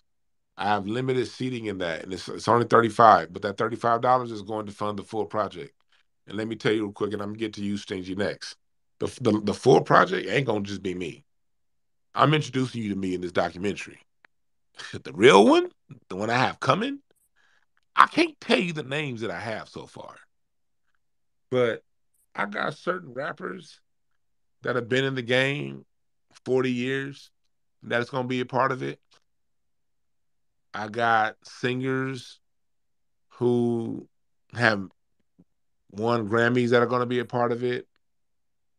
I got composers that you've never heard of. You've never heard their names, but you've definitely heard their music. That's going to be talking about the science behind the music. Why does that E flat minor make you feel that way? That's the kind of shit I'm breaking down in the full length documentary. We gonna get all the way into the science, nigga. We gonna be talking about, okay, this F major 7 transition to a G minor 9 and what that does to your spirit and why black people use it and where it comes from and who brought it in and who still uses it today and why these chord changes, where they came from and how these chord changes exist in hip hop and how it's all science that we, nigga, I'm going deep on this shit. If y'all think I be telling y'all a lot on these Twitter spaces, I promise you I only tell you 10% of what I know. I'll give you niggas the same 10% of what I understand on these Twitter spaces. It's not enough time and space to talk about this shit on Twitter spaces. And some of the stuff I know, but I can't explain too well. And one thing about me, I tend to stick in my wheelhouse to what I can explain. I don't like to talk out of the boundaries of what I can explain personally. So in the full length documentary, things that I can ask the right questions for people I know that understand these things conceptually to answer. And that's what you're going to get in the full length documentary. And that's what you purchasing a pass for the documentary short premiere. That's what you're purchasing for. You're one, getting a copy of my documentary. You're getting the Q&A, but you're also funding the larger goal. And so that's why it's so important, right? But next we got Stingy. Nigga, you doing all that lying. You Benji. gonna have Vanilla Ice in that shit Stingy probably, Benji, nigga. what's up? You know, stop making up shit, DeWan. Nigga, who gonna be in it, nigga? Are you there, Stingy Why Benji? you don't want to tell us who gonna be in it though, for real? Can y'all hear him speak? I can't hear him. Yeah, I can hear you. Is it me? Shit. Nigga, you can't hear me? Can y'all hear Stingy Benji? Let me know. I can't hear him. Oh shit. Hey, well, Stingy Benji, I can't hear you and I want to hear what you got to say. So what I'm gonna do is You gonna I'm gonna kick you off as a speaker and then come back. all right, nigga. I couldn't hear him. I want to hear what he got to say. But come back and maybe I can hear you. And while Stingy Benji working All that right, can out, you hear me now? I hear you now. Go ahead, That's brother. I it, hear you you now. lying, nigga. You just gonna have Vanilla Ice or somebody in that shit sitting here playing with us like this, nigga.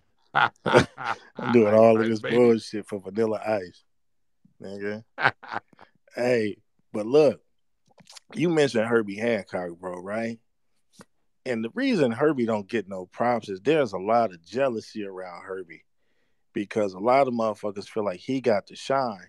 But you know, they try to give the credit to Grand Wizard Theodore for inventing the scratch. Now, in New York, they argue in circles among themselves about whether or not he was even Theodore or Flash because they cousins. So it's not really, nobody has really come to a conclusion about who actually invented the scratch. But they don't like to give the props to Herbie Hancock because a lot of people looked at him like, you know, he gained everything, I guess, after they so called invented it or whatever. So Hey, hey, I'm gonna let you finish your point, but I gotta go jump ahead, in. you You can got it. finish your point, bro. That right there is part of is a major part of the problem when it comes to hip hop. Cats are so busy fighting and jockeying for position instead of understanding that music is a collaborative effort. Who the fuck cares who invented? Because Herbie Hancock, I go see him every year at the Hollywood Bowl. I've seen Herbie Hancock 25 times at least. Sometimes I see him twice a year when he's in LA. And I've never heard him say he invented the scratch. Well, and I'm glad you brought that point up because I have heard that. I forgot all about that argument. I have heard people arguing, saying that Herbie Hancock kind of mad at him in his position, saying that he commercialized rapped, he did this. That's to me that's just so sad and unfair because what he did was the ultimate thing he did was all of the other musicians, because you got to realize 1983 when Rocket comes out, we're coming off the heels of the greatest musical decade in known history, the 1970s.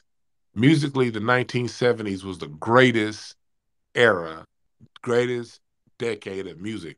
Whether you're talking about in rock and roll, funk, disco, jazz, even though jazz kind of hit its zenith with Coltrane in 68, 69, the turn that jazz made in the 70s was an awesome turn with fusion jazz thing going on. It's just musically, the 70s was just so musically abundant, and there were so many musicians who by 1982, 83 no longer have a job because the sound is going electronic. And those who couldn't keep up with the electronic sound, those who just knew how to play their trumpet or play their bass, they were now obsolete because of these sounds. So Herbie gets it on both ends. The people, the musician side of the game, who's like, you legitimize this crap. Now we don't have a job. And then on the hip hop side of the game, Herbie gets criticized. You just tried to do what we did and you made a cheesy version of it. When at the end of the day, both sides, although they may have a point, both sides are missing the point. What Herbie did was he saw that there was a new sound coming. And him doing Rocket, it told everyone from his generation, all those musicians from the 70s who looked up to Herbie, it told them all, stand down. These new cats, these young cats, they got a new thing coming, and we might as well embrace it because we can't stop it. So once Herbie does that, I don't care how good you are on a guitar. You ain't did what Herbie did musically, so what can you say? And then James Brown said, I don't mind them doing what they do. That's wanting them to give me credit. So you follow that up with James Brown said, I don't mind the rappers, just give me credit. Those things is what took the guard dogs off and allowed hip hop to now grow. And anyone who said anything after that, their voices are now mute because their voices were not bigger voices musically than Herbie Hancock or even Richard Ntume with Juicy Fruit when he embraced that sound. It was when those guys embraced the sound that it took the guard dogs off and it made the older generation back the fuck up. And that's where we as a culture, as black people, need to be more appreciative as a culture. And because our brother Stingy brought up a great point, because I'm glad he brought up that point because that fight did exist. I forgot all about that fight. I appreciate you bringing that up. And it's such a silly, silly, silly fight. We get into some silly fights, and these silly fights we get into culturally has opened the door for people who aren't from our culture to claim jump our culture. Go ahead, Fitz. What you got to say, my brother? No, that was it, man. I just wanted to, because I think a lot of younger people, they might not even have even heard Rocket or even understand what it was, but it comes about 8 years. Like I say, after they say Theodore kind of, I guess, perfected the technique of scratching, but you know, that whole who invented scratching is a whole different ball game. So Yeah, uh, it's something that I think should be delved into because, like I say, I don't know whether Theodore did it or Flash, but I've actually seen Theodore fall out on a live stream on YouTube. I want to say with Raheem or somebody uh, over this whole issue of who actually invented the scratch. So uh, yeah, and to that point, I agree with you. It does need to be worked out between those two. But when people throw Herbie Hancock in the mix, that's what it's like. Chill. He never said he invented it. He just put it on the record. You yeah, know, they don't even like to acknowledge Herbie. That's like that's the part that's criminal, if you ask me. that's Now, kind of the way Cash treat the Sugar Hill gang. It's like, that was really right, my shit. right. So, I appreciate that, all my brother. right, But going on to what even more. Rest in peace, Roy Hargrove. His birthday was yesterday, actually. Died in 2018. I put up a post yesterday about Roy Hargrove and saying that through all of this hip hop 50 celebration, and I'm gonna get to you, Miriam, and anyone else who wants to speak, just go ahead and hit the invite button. I'll let you speak. Through all this hip hop 50 celebration, nobody acknowledged Roy Hargrove, and that's what makes it so criminal with this whole, especially with this whole the New York gatekeeping of hip hop. And the worst part about it was Roy Hargrove made his bones in New York in jazz. Roy Hargrove was the first child of hip hop that was a jazz innovator. Before Roy Hargrove, you had people like Mtume who were jazz artists who may have done some stuff within, within jazz. Ahmad Jamal, you had jazz artists who came down, Ron Carter, and compose tracks with hip hop artists, but they weren't hip hop. They were from a previous generation. Roy Hargrove was born in 1969, the same year as Puffy, and he was raised hip hop in Dallas, Texas. Raised hip hop. Went to New York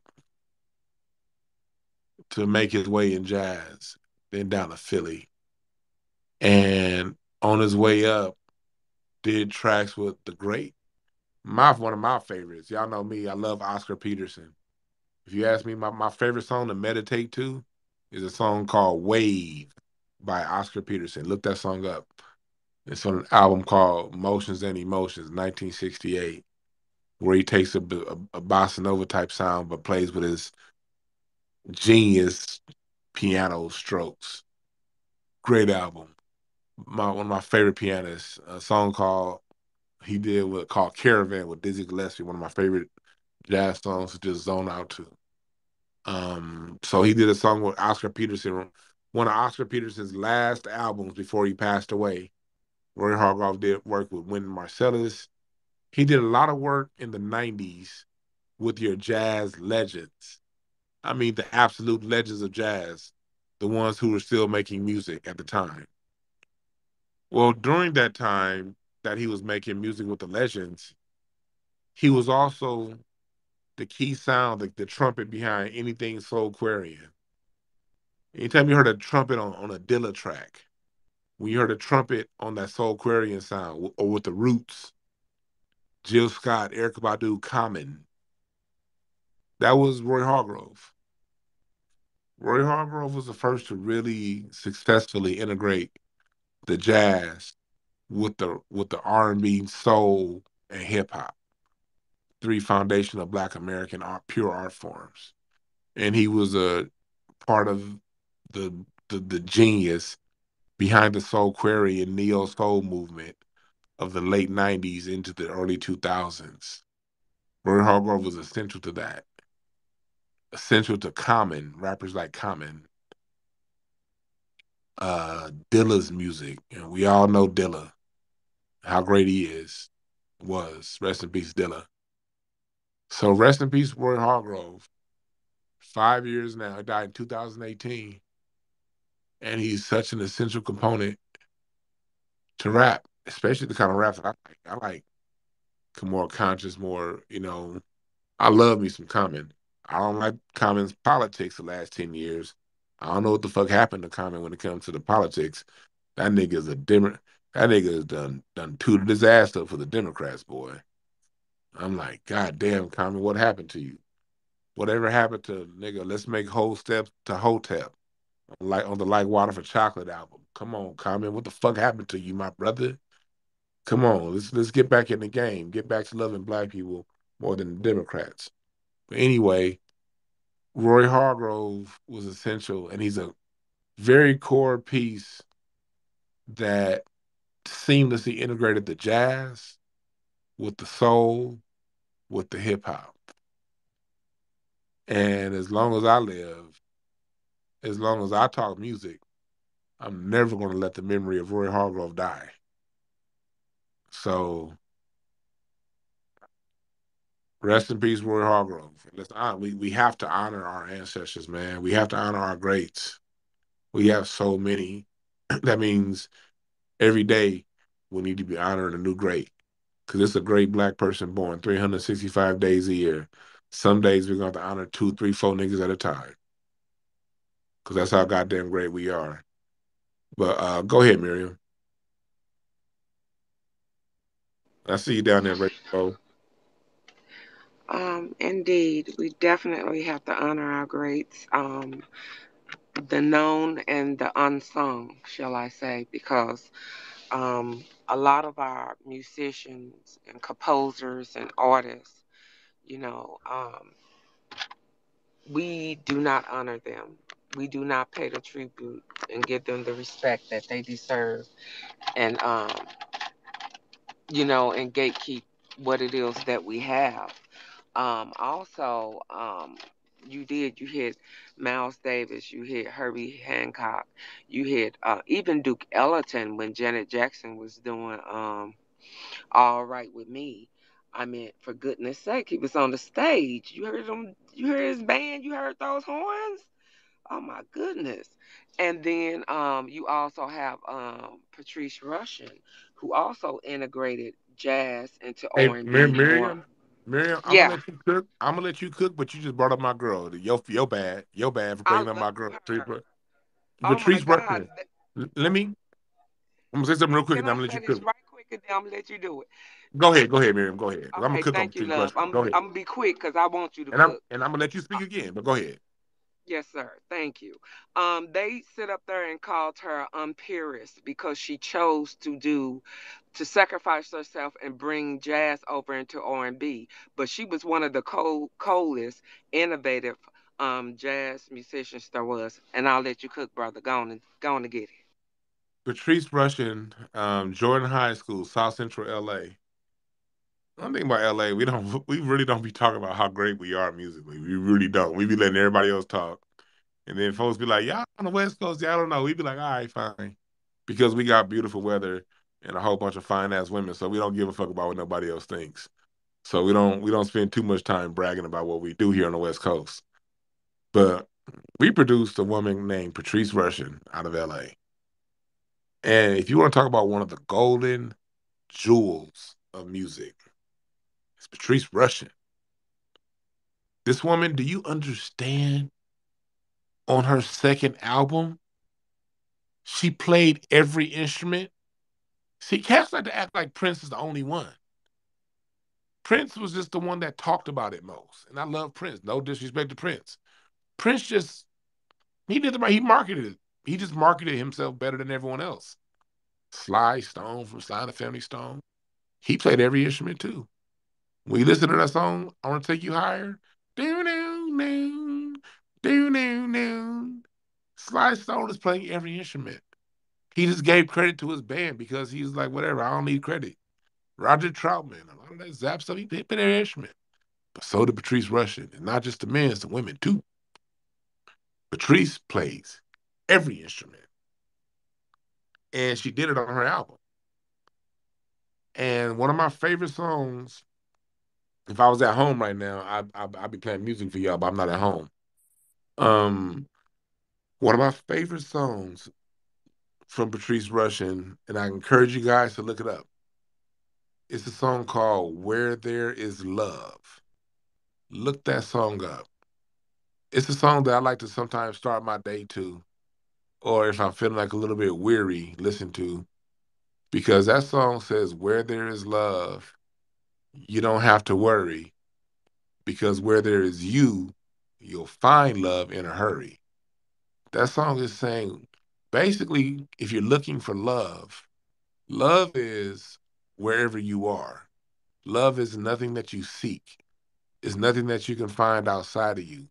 Love is something that you have to give yourself and give the world. And through giving yourself love, through showing love, you find love. That's the part that a lot of people miss. Because in today's world, everybody talks about the hater, what haters are doing.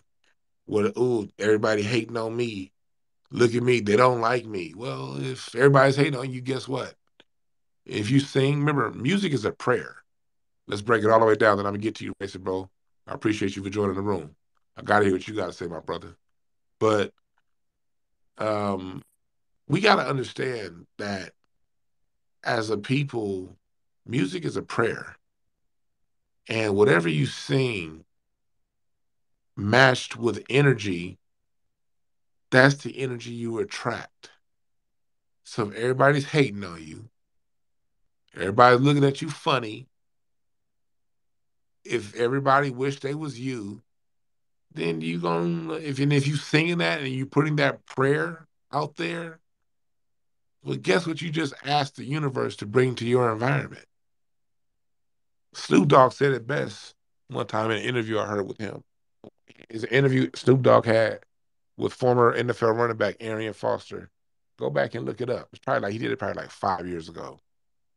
And he said that he when he did Murder Was the Case, he ended up having a murder case put on him.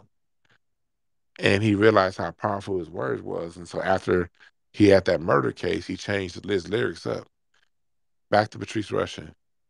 She has so much good, healthy music for your soul.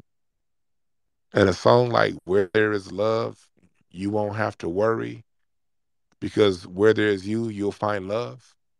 I think we all need to hear that because we all get to these spaces where we feel like don't nobody hear us. We get to these spaces in time, and I ain't saying we like this all the time. But some of you niggas is depressed, and you niggas is like that all the time. You niggas need to go jog or do some shit to get your spirits up. You listen to some Earth and Fire and Michael Jackson. But if you're not like that all the time, at some point you get like that. And to me, that's one of the most beautifully written songs that I hear. So Patrice Rushen, she's also been the music conductor for the Grammys, for the Oscars. She's composed a lot of music for movies. You talk about a bad bitch. And I use the word bitch the way it was intended. The original intention of the word bitch. Our mother star Sirius, the star that our red, white, and blue flag is colored after, the star that Earth and Fire celebrates in the song September, that's celebrating Sirius. That's known as the dog star, the bitch, the highest of the highest, Say that, brother. the highest of the highest. That's what the bitch is. It's nothing get past nothing. Not even the king gets past the bitch. And when I use the term, I make sure to use it in that context. Patrice Rushen is that bitch, and she's still living. How many of us honor her? Because her chord changes, her music has been sampled by hip hop. See, one thing about hip hop don't have its own soundtrack. Everything in hip hop borrows from rhythm and blues and everything else. So since hip hop has chosen, well, you have some people like Outkast that picked up the instruments and do it on their own, but it's still a rhythm and blues format. Since the majority of hip hop has chosen to sample and not create, then you must give respect to the rhythm and blues composers of the sounds that you rap over. You must. Because if you don't have those rhythm and blues bass samples to rap over, then you're just a fucking poet. And nobody listens to poets. We all love Tupac, but I dare you to name 5 Tupac poems. And he wrote a lot of them. Go ahead. Miriam, if you want to finish what you got to say, then I'll get to Racer Bro. Miriam, I know I cut you off, Miriam. So if you want to finish what you got to say, go ahead. Oh no, you know what? It's just always peace and love when you speak, and the vibration is so beautiful. Brother, when you start talking about Series A, because there's both a Series A and a Series B, and you better believe it, the dog star, better known as bitch, if they want to put the feminine aspect on it. And I always tell a dude, if you're gonna disrespect me saying the word, you better put Miss in front of it. You're welcome. So there's always been that type of conscious mindset within myself as far as that word goes. But you are 100% right. Oh my goodness, Patrice Russian Russian is truly one of the greatest composers, producers, um, my goodness, singer, and definitely overall musician. Um, and she has such a beautiful soul. Oh my God, she's a beautiful woman inside and out, and she always like you could just feel her energy. She's just love when you look at her personified, and that's what true femininity is. Ladies, take note. Not all that backbiting, all that sniping at each other, Not that that Jada inner, Pinkett shit. not that motherfucking narcissistic, bald headed, double dog, banana back bitch. And I don't mean in a good way, Jada Pickett Smith. And too many of you motherfuckers out here got that type of bitch spirit. You need an exorcism. But on some real talk, I don't like bitch niggas either. Woo! Let me stop. But back to the music that Hey, don't healed. even give me that. I'll hold a 6 hour Twitter space on bitch ass niggas. So don't let's keep going. We I'll got be Razor right. Bow in here. We know he a real one. So I mean, I'll be right there with you, Dewan B. You know I'll tag team. Your girl funny for real, for real. I got some hots. But I'm gonna let our brother Razor Bo go because I know he got a lot to add to the pot. But peace and love, family, and always it's a pleasure, brother Dewan B, to be in your presence, to be part of what you do, and to be here to be a student. Um, in a lot of what you're teaching, and I know a lot, but brother, you know a lot, and I'm so happy to see that your documentary is finally coming to fruition. For those of y'all who don't know, he been talking about this. He say last year, I say 2 years, more than that. So, cause he kind of threw it out there. I've been listening to you for a minute. I'm quiet. I like to observe and take in who I'm start chatting with, and then chime in on what it is that you present. So that's just how I am, cause I move spirit first. Peace and love, and I'll land my plane, dock my ship, and park my chair. Thank you. much appreciated, Miriam. You much appreciated for real. Yeah, I've been talking about it for about 2 years now, but it's just that I've never done a documentary before, so I just had to figure out what to do first, and then shot it, and then once I shot it, I had to figure out what to do next because I wasn't about to be doing a whole bunch of crowdfunding and shit and not know what the fuck I'm doing. I made all my mistakes on my own dime. That's why I filmed this thing over a year ago. I was like, yep, no, okay, yeah. I done put so much money into this and time. I said, let me work these kinks out on my own dime. And when those kinks are worked out, then we gonna go ahead and put the and crowdfund the bigger project. Y'all can go ahead and assist at DwannB.com. I got both the GoFundMe link up and also the live stream pay-per-view. Please join that live stream pay-per-view.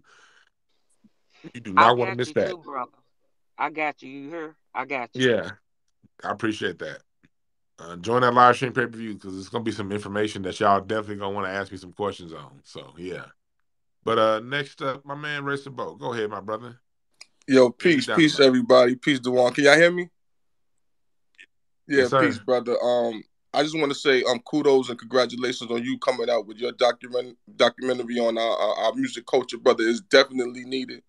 And you said something which was very important earlier that you and Tariq's documentaries, they do not step on each other's toes. They really about two different subjects, but it's all encompassing our culture as far as the music world is concerned. Um, what actually brought me to the stage is that I kind of came in the room when y'all were discussing the issue of about who was credited with the scratch, whether it was Herbie Hancock, Flash, or Grand Wizard Theodore. Um, Here's the thing, right? And I'm not sitting here trying to perpetuate the argument, and I agree with you, Dewan. It is in my opinion as well. It is a silly argument, but if you understand, Hey, no. I want to make it real mm-hmm, clear, real quick, Racer Boat, because I kind of spoke a little fast. It's a city more argument in the context of Herbie Hancock. Like, leave him out of it. Now, as far as who was first, then no, I think we should know who did it first. You know what I mean? As far as that goes, to me, it was only a silly argument in the context of people getting mad at Herbie Hancock for putting scratching it on the record. That's the point of view I was saying it's silly from. But outside of that, nah, we got to know who did it. I'm with you. okay, now clear now. All right, cool. So I'm glad you cleared that up for me. So it changes my view. It changes what I'm going to say a little bit. So if that's the case, well, let me just say what I got to say anyway. Go Because ahead. Go ahead. all right, because the thing is that brother, like the reason why Herbie Hancock gets thrown in the pot. And believe it or not, even as far as New York, it's never really been an argument. It's always been credited to Grand Wizard Theater. I'm gonna tell you why. What I think that a lot of people don't know about New York culture is that we had one thing that actually exists today that always existed damn near since the inception of hip hop, but I'll just simply credit it to the mid 70s. We always had the mixtape scene. I think Tariq is actually going to get into a deep history in that when he puts out his documentary about hip hop. We've been passing around mixtapes, especially around New York, since the mid 70s. So, and here's the kicker. My uncle, he actually has the Park Jam, where Grand Wizard Theodore is scratching. I believe this is 77, 78. And one thing about people don't understand about New York culture, so much historical great moments have simply just been lost in the echoes and the trees of the parks. So, believe it or not, if you want to catch the real greatness, you really have to talk to those guys who got the mixtapes. I believe I personally have that mixtape at my grandfather's house, but I would literally have to go down there and sit through hours. I would have to pull out a tape deck, and I would literally have to sit there and go through hours and hours and hours and hours of tape just to find that segment where Grand Wizard Theodore is rocking 23 Park in the Bronx. Um, and which brings me back to that point. Like I said, a lot of these great events get lost in the park. And what I mean by that is that I'll make up a scenario for you. Let's just say Grandmaster Flash is boogieing the 23 Park over there by Forest Projects in the South Bronx. It's old timers there. We out there jamming. Now I'm gonna take you back to the 70s. Somebody got the tape recorder hooked up to the mic, hooked up to the system, recording this brother doing this thing. Now, the way the park jams work, you don't know who would pull up, especially back then without any internet access or any cell phone access. You don't know who might have pulled up. So we could have been in there jamming, just doing our thing. Let's just say Melly Mel steps in the park. You don't know. Kumo D might have been sitting on the bench across the street and said, "Yo, they over there jamming. Oh, let me go over there and make my presence felt." So now you got Grandmaster, you got Melly Mel versus Kumo D, or with Grandmaster Flash sitting there on the turntables jamming in the park that you might only be able to hear on a mixtape. And if it wasn't for that person recording that particular mixtape, which was like our live concert tapes at the beginning, if he didn't encompass that or catch that, it would just be lost in time forever, and nobody would, except the people who were there, would ever know that that whole session existed. So to bring my point back to the scratch, there are actually mixtapes, and you just have to talk to them brothers who from the 70s kept on to the mixtapes that when you actually had Grand Wizard Theodore scratching out of his mind. I believe one of the jams was called Itching for a Scratch, and this is what's, like I said, in the 70s, predating Rocket. Now, the reason why Herbie Hancock gets so much flack is because, if I'm not mistaken, Herbie Hancock was already a known musician. Also, as far as New York culture, we're very petty. In case anybody haven't learned that about New York cats, we're extremely petty. So, which goes into a lot of the bickering back and forth anyway. But also, that how people felt about Herbie was that, yo, brother, you wasn't in those park jams and none of these hole in the walls really making your bones. How people feel was like, yo, you heard that scratch on the mixtape, you ran to the studio, you perfected it or put your gloss on it, put it out to the world as if. And I'm like, and then what everybody said true. He never took credit for it, but once again, it just felt like a jack move to the people who should have been attributed, the credit for, at least innovating that particular source sound. And then just to switch subjects real quick, I just wanted to make that be known as far as the argument with Herbie Hancock, Grandmaster Flash. I'm gonna let you cook, but I Go ahead, want to bro. go back to that point You before got you it. go You to your got it, next brother. point. All right. And salute to FBA Empress Miss G. I'm just now seeing y'all up in the chat room down there. Salute to y'all, crypto. But to that point, and again, that's where I'm saying like the New Yorkers had it all wrong. See, Herbie, he was in the trenches in New York too, just 2 decades prior. The only way you get to be in Miles Davis's band, in Donald Byrd's band, is by being in the trenches. Now, was he in the trenches when it came to rap and hip hop? No, because he already served his time. And it was through serving his time in the trenches. See, hip hop culture is black culture. There's nothing new to hip hop. And this isn't to you, brother. This is like just an overall point of view when it comes to the subject in general. What was going on in rap as far as the gatekeeping? Well, bebop was the same. If you wanted to be, if you wanted to be a known as a bebop musician, bebop, although it started in Kansas City with Bird and Dizzy, the scene moved to New York by the time you get to the 60s. It's in the 50s is in Kansas City. It gets to New York, it gets to New York in the 60s and late 50s. And if you want to be a master bebop musician, you got to go to the Cotton Club in Harlem. You got to go to Savoy. You got to go in the trenches. And you got to, it was, it was, I'm glad you brought that up, Racer Bo, because it was the exact same culture. Meaning, it could be a jam on the corner and Dizzy Gillespie can pull up. It could be at a random bar. It may not have been in the parks all the time. Sometimes they were in the parks. They did definitely play in parks, subway stations. But most of the time it was in the bars because that's where you couldn't get a grand piano to a park. But it'll be somebody playing. The next thing you know, Dizzy Gillespie shows up. Miles Davis shows up. Charlie Parker may get off one of his drug binges and show up out of nowhere. Max Roach on the drum, and people who we look at as all-time gods, they were just in New York partying on a jam. And that's where the who is who in the sound is found out. See, Miles Davis came to New York, wanted to be a bebop musician. He wanted to play bebop on the trumpet. His inspiration was Dizzy Gillespie. He wanted to play those hard-hitting, fast phrasing. What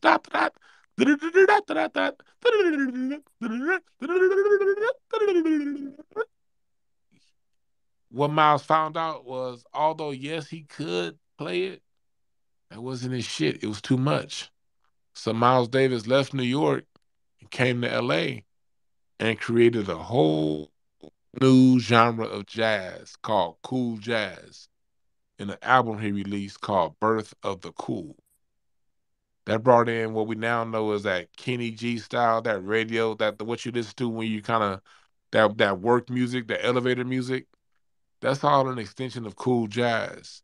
Miles Davis created that sound after he realized bebop wasn't his style. So the literal culture our brother Racer Bro just said about what was going on at the parks and how Cool Mo D could show up, how this person could show up, was no different than 20, 30 years prior in New York City when it came to the jazz clubs. Also in Newark, New Jersey. They will also go over to Newark. We gotta give Newark his credit because they will hop that bridge and go and do some stuff in Newark. And so that's how he shows black culture. Herbie already been through the trenches. He ain't gotta reprove himself to a whole bunch of niggas trying to prove themselves. That's where hip hop was out of line. Hip hop, and that's because culturally we've kind of been on our heels, on upside down. And that's a cultural mistake that we've had as black Americans. And we got to acknowledge that cultural mistake. We have a lot of cultural mistakes. If we didn't have so many cultural mistakes, we wouldn't be in the position that we're in. Part of the reason why we're in the position we're in is because of a lot of mistakes we make.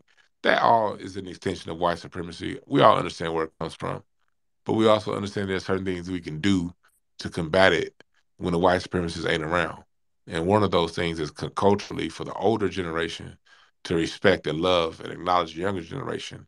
And for the younger generation to know that the old generation know a little bit something more than we know. The hip hop fucked up when they dismissed Herbie Hancock because he sacrificed himself for that. And the whole thing about him not being in the trenches, he's an elder. He's not supposed to be in the trenches. Shouldn't no 40-year-old nigga be in the trenches? The trenches for niggas in their teens and 20s. You better not be in no goddamn trenches in your goddamn 40s. You done fucked up if you sit in the trenches and you 49 goddamn years old. Let's tell the whole truth. And so that's where culturally we as a people got to get a better understanding and know that hip hop is an extension of Black culture. It's nothing new. And everything that's going on in hip hop now, I can show you how it went on in the blues, how it went on in country, how it went on in jazz, rhythm and blues, funk, disco, and every other goddamn form of music Black Americans create. But I wanted to get that in before you went to your next point. Go ahead. Finish out your point, brother. Nah, I appreciate you, man. It actually expands my point because, granted, I like I said, me personally, I love Herbie Hancock, bro. I think I think he's genius musician. But once again, you have to understand the atmosphere of the time we're talking about. We're talking about the beginning of hip hop, where people don't understand. Once again, and this might be a New York nuance that people just don't understand because they weren't up here or weren't part of the culture of New York City. I'm not talking about Black culture, but the thing was is that hip hop was bastardized at the beginning. Which kind of where hurt comes in at, because hip hop wasn't accepted in the jazz club, the disco club, the funk club, the art. It was not accepted, not the dress, not the music. You get what I'm saying? So here you have, and I'm just talking about the point of view, and I'm not agreeing with it, but I'm just bringing it out. So here you have a brother who's an accomplished musician prior to hip hop. Now you got these young cats on the scene doing their thing in hip hop, and granted, like I said, I agree. Herbie was trying to give exposure to the culture, and people actually took it and looked at it like, well, we got to know. It looked like a boule bite. You get what I'm saying? Like you not on you wasn't embracing hip hop prior to you doing Rocket, which it seemed like from a lot of people who might have not been in Herbie's circles. So it was like, well, all right, you a jazz musician, bro. And here's another thing people also got to know about New York history, especially when it comes to the neighborhoods within the inner cities of the city, to where we didn't have no instruments. All of the music programs from the early 70s was stripped out of the public school system, as far as the inner cities in the Bronx and Brooklyn and etc. You might be able to Quick be in a music question. program. Quick question. Yeah. That's the point that I talked about before you got in here. Mm-hmm. Around what year did you start seeing the music get taken out in New York? Was it late '60s or was it in the early '70s? According to my uncle and my grandfather, they started stripping those particular programs out of the public school system early to mid '70s, sometime between '72 and '75. And I'm gonna let you keep going. And right there is the genesis as to why hip hop took off in New York first, because music got taken from New York first. Like in the early '70s, music is still abundant in Ohio, Detroit, LA, these other cities. Learning how to play the instrument, you can still learn in school up through the '80s in some cities. Sometimes some places the '90s, but for the most part, through the '80s in other cities, you can still learn an instrument in the public school system. That whole stripping of the music in the public school system, that shit started with New York. And again, it's not your fault, nigga. Y'all some dope ass niggas. So okay, you're not gonna teach me an instrument. I'm gonna scratch some fucking records. It's always a response to technology, and that's the point that I made in my documentary. But go ahead, brother. Yeah, dude. But that was the case. So where you had, so it kind of seemed like you got somebody coming from a privileged place, and I'm just talking about from the outside looking in. It seems like you got somebody coming from a privileged place who's an accomplished musician, who's taking an art form that we're not saying he can't embrace it, but it seems like it wasn't embraced prior to it becoming popular or beginning to become popular. Now here you take our sound, you put it on the record, and you make it popular, but then yet you don't necessarily clarify. You get what I'm saying? At the time, what it's about. You kind of it seems like it was just a presentation where like, yeah, this is what I've done, and this is the sound I'm bringing. So like I said, it just seemed like a big bite. Now I'm just gonna and now I just wanted to end this about giving flowers to people who don't get their flowers as far as hip hop concerned. Now, me, my personal favorite producer of all time is a brother named Larry Smith, out of Hollis, Queens. Now, for those who don't know who Larry Smith is, he was a funk and jazz musician who wound up actually doing that transition that Dewan B was talking about to the electrical sound, and he's actually responsible for the sound of Run DMC and Houdini in particular, and at times the Fat Boys. And I always like to give Larry Smith his credit because one, he's FBA, and I believe that's why he doesn't get his credit as a producer. But not only that, believe it or not, he's actually, in my opinion, he's actually responsible for the how can I say, the mainstream hip hop sound. Not only that, he definitely took what would be considered the grunge and the dirt on the diamond. He took it and wiped it off and glossed it and gave hip hop a crisp, clean electronic sound. Not only that, if you actually listen to the beginning of hip hop and more of the earlier mixtapes and records, the majority of the records were typically brothers MCing over disco break beats. That brother actually, composed and conformed a sound that had absolutely no samples, had absolutely no traces of any live instruments, but he was definitely able to take that uh, science of live instrumentation and transform it into a hip hop sound and an electronic sound. So I just wanted to give that brother his flowers real quick. And I kind of land my plane on that, brother. But if you I need any appreciate that. insight, I'm here, bro. I appreciate that, bro, because I'm glad you brought up Larry Smith because on the West Coast, at a young age, out of all the East Coast sounds, Houdini was the first one I was attracted to. And like Houdini was, I remember as a kid, One Love. I mean, when we be sitting on the porch as a young man, as a boy, all the niggas who had sound systems was playing Houdini. It was just that original. And Houdini's also in Larry Smith. There's always been a point that I brought up when it comes to everyone trying to narrow hip hop down to a break beat and a scratch and a DJ. And my response to them is always, okay, well, explain Houdini. If hip hop is just a break beat and a scratch, then explain to me Houdini. Because they were part of those early years and Larry Smith of hip hop, but it was a completely original sound. That's why earlier when I made the point about scratching, I limited what I said. I said there are plenty of artists. Outkast was one, Houdini's another one that did completely original music. But when it comes to hip hop, let's just tell the truth. That's more the exception than the rule.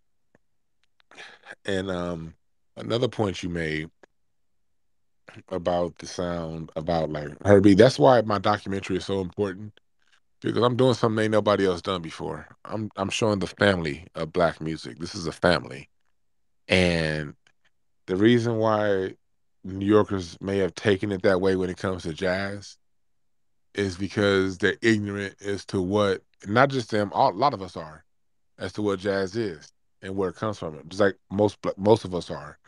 I had a conversation on this show, this podcast I used to do called Craig Facts. They still do I'm not on that show anymore. But back when that show it at one time it was an extremely popular show on YouTube.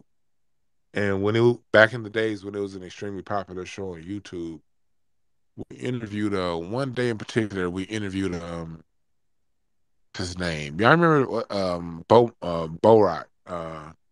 Rock from what's the name of that group?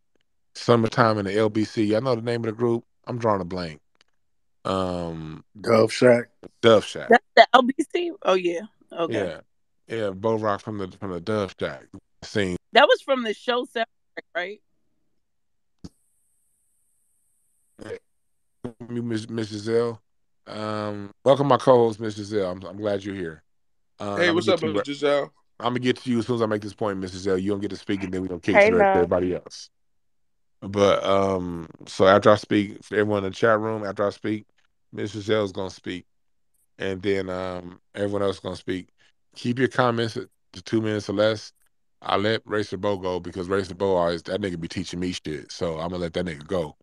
and Miss Giselle can go, but everyone else keep your comments like 2 minutes or less. But going back to what I was just saying about, god damn it, I just lost my fucking point. Um, shit. What was I just talking Borat. about? Huh? Yeah, you was talking about that summertime in the LBC song. Yes, yes. Well, anyway, I was talking to Barack, and he before the interview started, he was talking about jazz, and he's talking about how like jazz was this sophisticated form, and the people of the jazz age don't understand hip hop. And I also had the same conversation with Gorilla Black before a show when we interviewed him. A similar conversation with Gorilla Black. And when I was trying to tell the brothers, and they understood after the conversation, I said, all black music is ghetto hood music. Jazz is a hood than a motherfucker. Jazz is probably more hood than hip hop. Here's the reason why. Hip hop grew up on food stamps and Section 8 housing and guaranteed cheese, guaranteed food. May not have had much money, but you was gonna eat. Hip hop grew up under those. Yes, hip hop grew up under the war on drugs and Reaganomics and Nixon. Yes, that's true. But hip hop was always gonna have a warm, hot meal because of government programs. No matter how bad mama fucked up, you can get to somewhere with some kind of a program and a warm, hot meal. Jazz didn't grow up under those circumstances. Jazz grew up under no social safety net, no minimum wage. It wasn't an option between selling drugs and making a lot of money over here rapping. No, it was an option between being a fucking sharecropper, picking cotton 14 to 16 hours a day, or get good on that trumpet. Niggas need to have some fucking respect for jazz. For Charlie Parker, for Duke Ellington, Louis Armstrong. Do you guys know when Jelly Roll Morton was creating, when he brought, before Jelly Roll Morton brought jazz to the West Coast out of New Orleans, and at the age of 8, he played the piano and looked through a peephole in a whorehouse.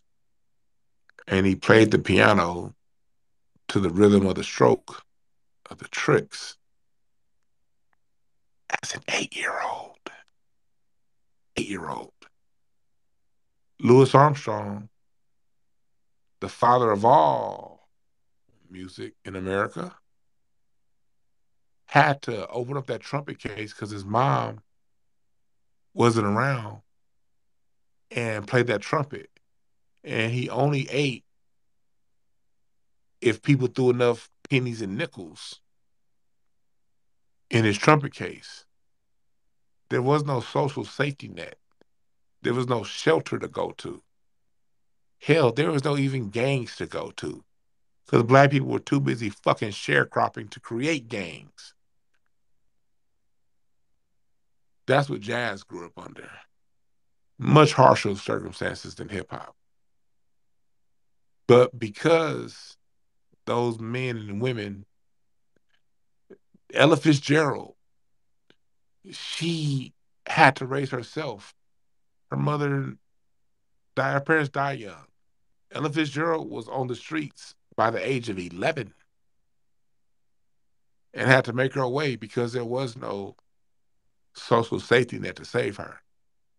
Same thing with Billie Holiday. So we look back on these greats and we see how beautifully they dressed. We see how shiny their hair was. We see how they smiled and got along. And we look at them and be like, they don't understand. When we don't understand, we ain't got shit on what they went through. And it's very important that in this documentary that I point that out, that Black Americans, we are under racism, oppression, white supremacy. And no, not one generation had it good. Not one. My generation didn't have it good. Our parents' generation didn't have it good. Our great great great grandparent, no one had it good. We all had relative amounts of freedom, but wasn't nobody free. And we gotta have that respect, and that story must be told. But I gotta get to Miss Giselle. I invited her up. I didn't even know you was down there because you ain't got no goddamn profile picture, just black. I just saw Miss G. But Hilarious. anytime I'm talking about music, you're always welcome, and I totally 100,000% appreciate your perspective. So I'm gonna get to Conscious and whoever's next after you, but I want you to say what you got to say because yes, you get to skip to the front of the line because you missed Giselle. But go ahead. Hilarious. Hey, Dewan. And hey, everybody. I'm glad you hosted this space. And I'm glad we keep pumping and beating the drum on who created what. I'm so surprised at Pete Rock, considering the fact that if you listen to, like, even down to his instrumental album that he did in like the early 2000s, those instruments actually tapped into all of our historic sounds. He tapped into that, and that's what he brought to the light. I know he's Heavy D's cousin. I don't even know if he's half us or not, but we know Heavy D is from the island. His family's from the Yeah, islands. he's full Jamaican. He's full Oh yeah, Jamaican. Him and Heavy. Yeah. yeah. So and see, Pete, like he's coming up here. All of these people that sat in the background and became friends of the people in this, this movement. If you look back in the day, they didn't have the same energy that they bringing right now when it comes to who created this, because it wasn't a question at first. Now it's like I think a lot of our people have been neutralized in the music industry. And plus, not only that, mainstream wasn't the thing for hip hop, because even like a lot of you guys said earlier, hip hop was not a popular sound. I remember back in the day, for us to even listen to hip hop like that, we had to listen to, it was like Friday night. They would play it, or they would have Rap Attack. Like it was certain times that they played hip hop. Other than that, the sound on the radio was R&B and that pop sound, and then they was trying to do the crossover music even before they elevated hip hop. So I feel like a lot of these people, they're just trying to insert themselves, is absolutely a bag to be gotten that's going to be surfacing next year. And if because we're in front of it and we're the creators of it, they have to pay homage to us in these spaces. And everybody wants that limelight, and they don't have any reflections to support it. I think it's important for us to keep standing on this. And I believe that across this entire country, I think everyone, when all of these documentaries drop, we need to have watch parties and make that shit popular online. All of these musicians, we need to have events celebrating our artists, whether they're like local artists or, if you can bring in a celebrity artist, that'd be dope. But really, just really focusing back on our underground, because that's where the sound is still jumping and it's evolving in another way. I think more so like jazz hip hop is really popularizing, because people like the band with people rapping to the music. Hey, Miss Giselle, and I'm gonna let No, you you keep good. Go cooking. ahead. I'm glad you brought that up because I keep forgetting to bring up the night. Next month, me and Tashina Arnold got a live music night that we're gonna be doing here in LA. Tashina gonna be singing. I'm gonna be hosting, cracking jokes, and Yes. we got some. We gonna be having some for real name singers coming through, and we also gonna be showcasing new and upcoming singers and upcoming conscious rappers, the ones who do it over a live beat. Now, I'm glad you brought that up, and I'm gonna let you keep cooking because you just brought up a point. That's why I'm glad I brought you up here. You brought up a point that I've been trying to bring up the last 2 hours and kept forgetting to bring up. The rappers that rap over a live beat. Yeah. Anderson Paak is at the front of that. You got here in LA, I see that all the time. You got Butcher Brown. There's a band called Butcher Brown. Look them up. I don't know if y'all heard of them. But they're out of the Carolinas. But the lead, that nigga can rap, play the trumpet, and the saxophone. And first of all, in what world do niggas play the trumpet and the saxophone? A brass and a woodwind? Usually you either play a woodwind or a brass. Usually don't play both.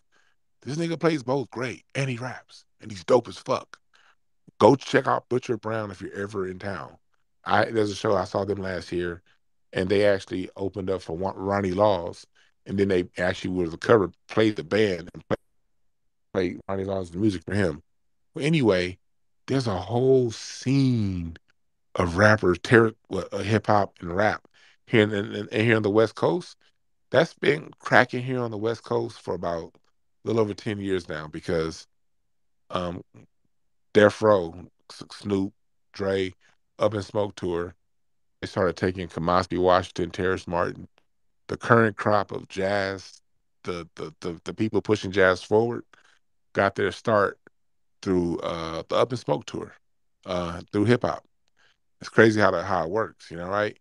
Hip hop got to the top, but I don't know how it works. That's why we got to expand the conversation past New York because over here on the West, what hip hop did was it extended the careers of the funk musicians, Charlie Wilson, Steve Arrington, Roger Troutman, brought them in as producers on the hip hop. And then when the young cats came, Terrace Martin, Kamasi Washington, Thundercat, it gave them jobs as teenagers to go on tour playing hip hop. And the money that those cats saved up, Thundercat, Flying Lotus, they recorded their own music. And and Kamasi Washington revolutionized jazz and brought in DJ Battlecat to be on the albums. And between those cats, and it's different scenes popping up all across the country where you got musicians here in LA.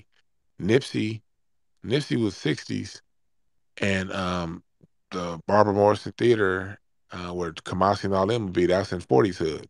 40s and 60s never got along, never got along, never got along.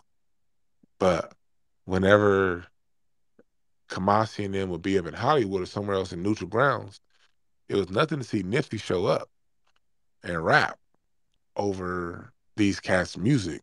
There's a reason why Kendrick Lamar on the album To Pimp a Butterfly, the whole West Coast jazz scene that I'm talking about, those are the guys.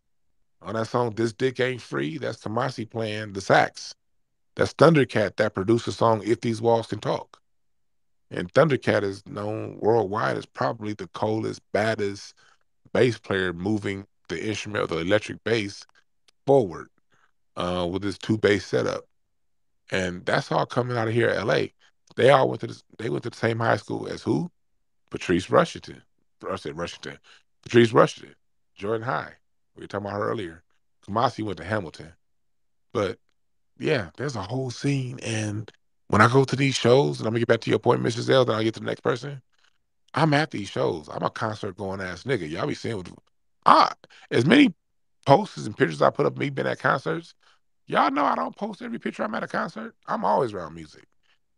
When I'm around a lot of these like rappers, what Miss Giselle was just talking about, rappers that are doing over a live beat, with when they do shows here in LA, man, them hoes be packed.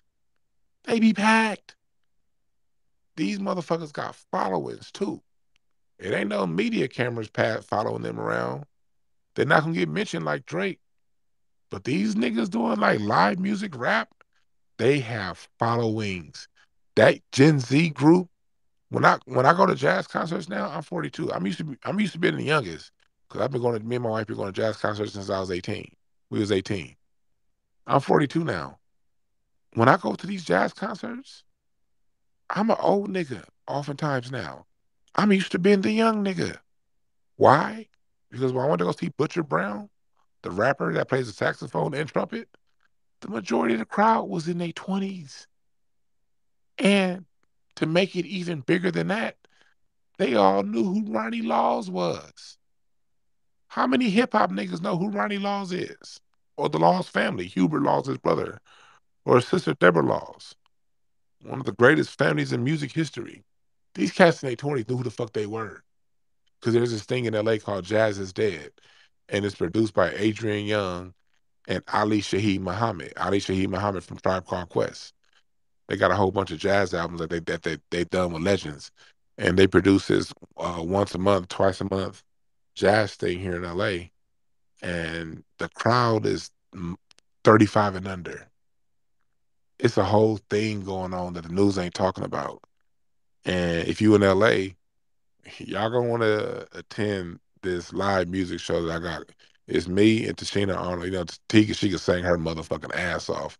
We was in Philly together this past weekend with her singing, and we're gonna be having all kind of surprise guests come through. I'm gonna have top name comedians coming through, and it's gonna be a whole music vibe because I'm not just talking about it. I'm talking about it on Twitter Spaces with you guys. I got a documentary coming out, but I also got a room because I don't want to just talk about this shit. I want to at least provide a space and place for the rappers who are conscious, for the singers who can sing, and for the musicians who want to play. So that's all coming in November. But get your pay per view tickets first for November 12th. November 12th, November 12th, November 12th, 1 p.m. Pacific, 4 p.m.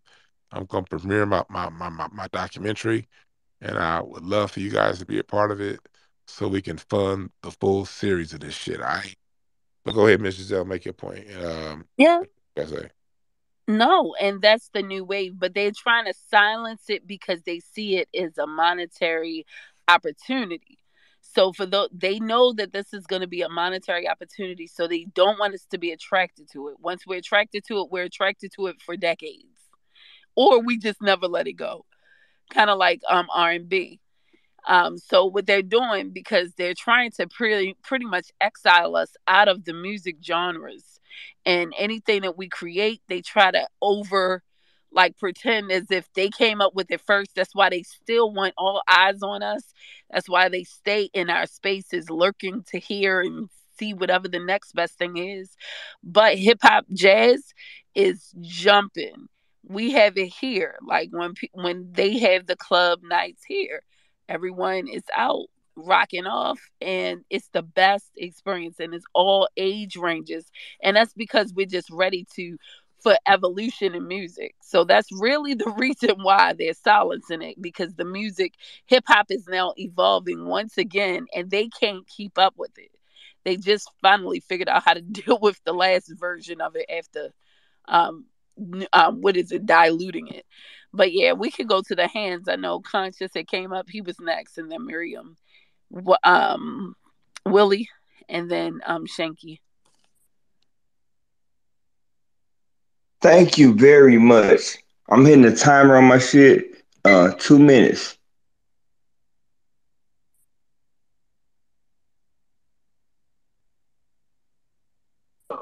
I can't hear. Did somebody say something? I couldn't hear anything. Oh, that was I'm at 143 Huh? seconds. I'm on my timer. Yeah, I said I got 2 minutes, right? I Hey, couldn't hear you, Mr. Zell. Can you hear the guy talking, Conscious? No, I can't hear yeah. him. Oh, I'm he's sorry. Conscious. Can you drop down and come back up? Yeah, I'll let Yeah, you I drop can. down and come back up. I'll let you speak when you come back up. Okay. So you want to go to the next hand, Dwan, and then Um, Willie Dynamite, if it's quick, then I'm gonna get right back to conscious. Go okay. ahead. Is it on me? Yep. Yeah. Okay. I just wanted to speak on the change gears real quick and talk about this West Coast East Coast stigma. Because I had heard this conversation go around a lot as far as embracing hip hop, period, coming from other places. Now, speaking for the foundational Black American community in New York, we never had that stigma, even in the thick. I mean, we never had that outlook, rather, even in the thick of the so-called East Coast, West Coast thing. We always embraced hip hop from other places. Bro. Love you. So enough. Hey, what up, Conscious? Oh, my bad. Y'all want to get Conscious? Let's go. I'll yield. Yeah. Let conscious go ahead and cook. Then back to you. All right, you got it. All right, right on. I'm hitting my time right now. There you go. 2 minutes. Okay. So P Rock says 70% of the founders of hip hop are Jamaican. I still can't hear him, but go ahead. Y'all go ahead. I hear it on the replay. Go ahead. Yeah. Pete Rock says 70% of the founders of hip hop are Jamaican. True. That's false. They reminisce over you, my God. All right. Let's keep going. So this has been a very interesting conversation. Dwan B, when you replay this, I know you can hear what I'm saying. I support you 100%. I appreciate you, sir. Thank you for this space. Thank you for giving me the opportunity to speak. Y'all been chopping it up real deep in this space. And I just want everybody to understand that we have to gatekeep our culture. We have to let people understand that we know who we are, even if you don't know who we are. We know who we are. Know yourself and you know your enemy. Okay. So it took me so long to get up here. I had my hand up for so damn long. I done damn lost my whole fucking point. God damn. All right, Outlaw Media time check. Hey, it's a 11.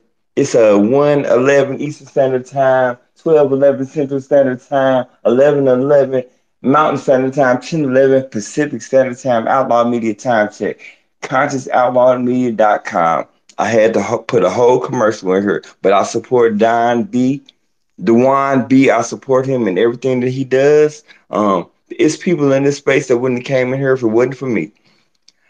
So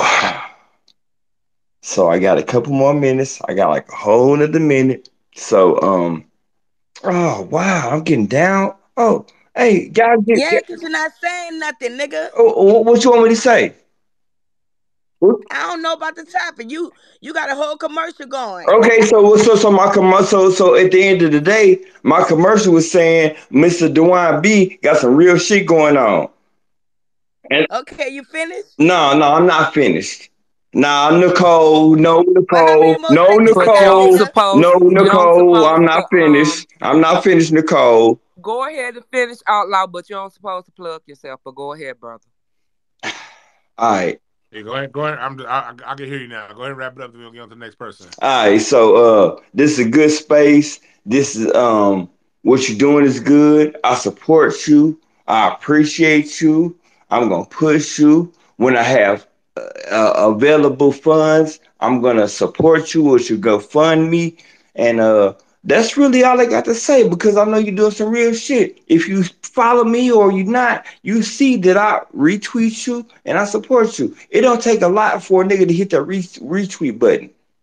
It really don't. So I support what you're doing, Mr. Dwan B. I support all of your movement. I support the real movement, the real grassroots, because I'm the real grassroots. ConsciousOutlawMedia.com. I'm dropping out. All right. Good one, brother. Go ahead. Rest of both. Finish your point. Then I'm yelling to Miriam, then the Shanky. All right, cool. Thanks, man. Yeah, like I was saying about the East Coast, West Coast. That's a whole myth. The FBA community, we always embraced hip hop coming from other places. Like, my uncle was bumping Public Enemy and NWA at the same time. We was bumping Ice T, Schoolie D. We was bumping all of that. As long as it was hard and it was hitting, and believe it or not, one time in the city, how the music used to get judged, at least from what I saw was coming up, like if the shit made you do a diddy bop when you heard it, if that shit made you bop your head, rock your shoulders, like yo, I got to get down to this. It was a rap, especially if you came with some cold lyrics on top of the track.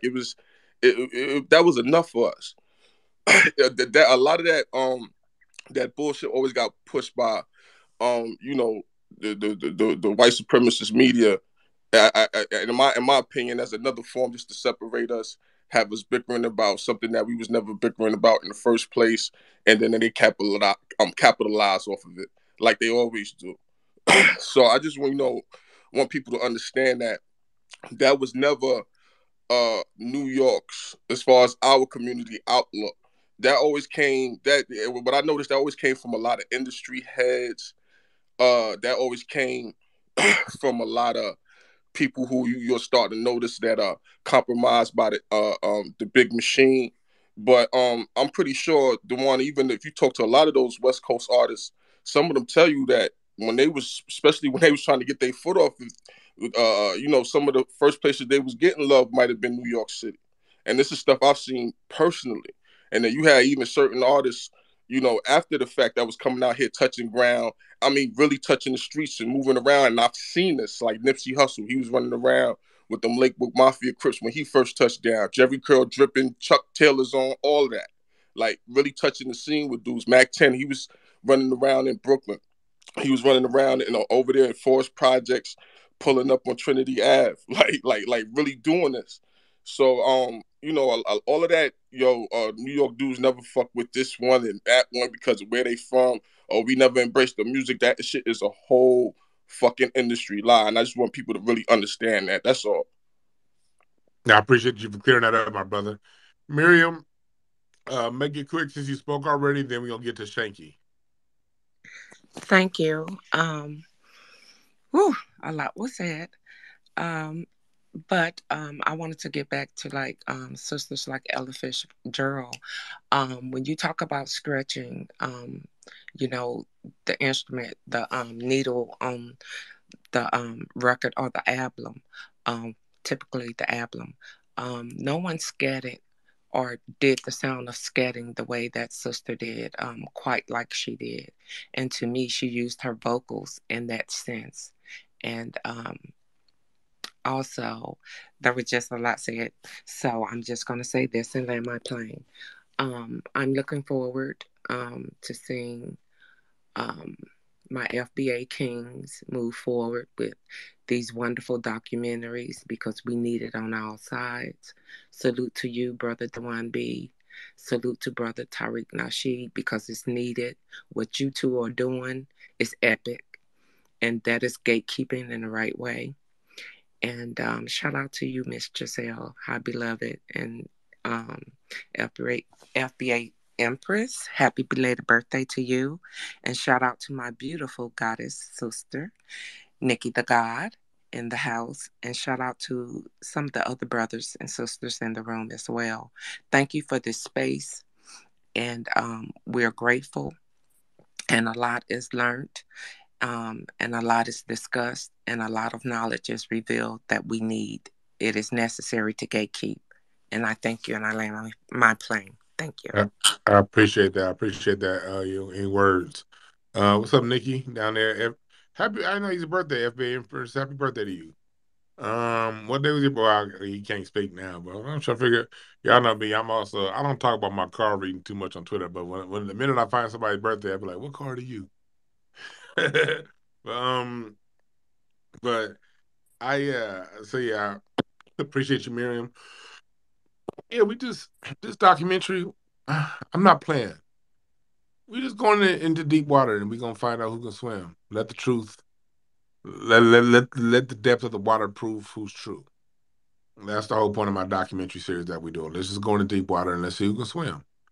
And then from there, you guys can decide who's telling the truth. Shanky, you've been waiting for a long time. Go ahead. Hey, everybody to the room. I came in the room late, but um, did you guys mention New Orleans? It's been the birthright. It's been the city that birthed jazz. Yeah, earlier when the room first Cause I started didn't hear off, you guys. So when the room first started, I used New York as an example, but I talked about New Orleans jazz and how although New Orleans jazz started in New Orleans, it took off. It took on a life of its own everywhere it went. Kansas City had okay. its own style versus the Carolina style of jazz versus the New York style Mm-hmm. of jazz versus. But even though it started in New York, and one thing No, it when I started in started New off, I'm Orleans. at New Orleans. One thing I pointed out as it started in New Orleans.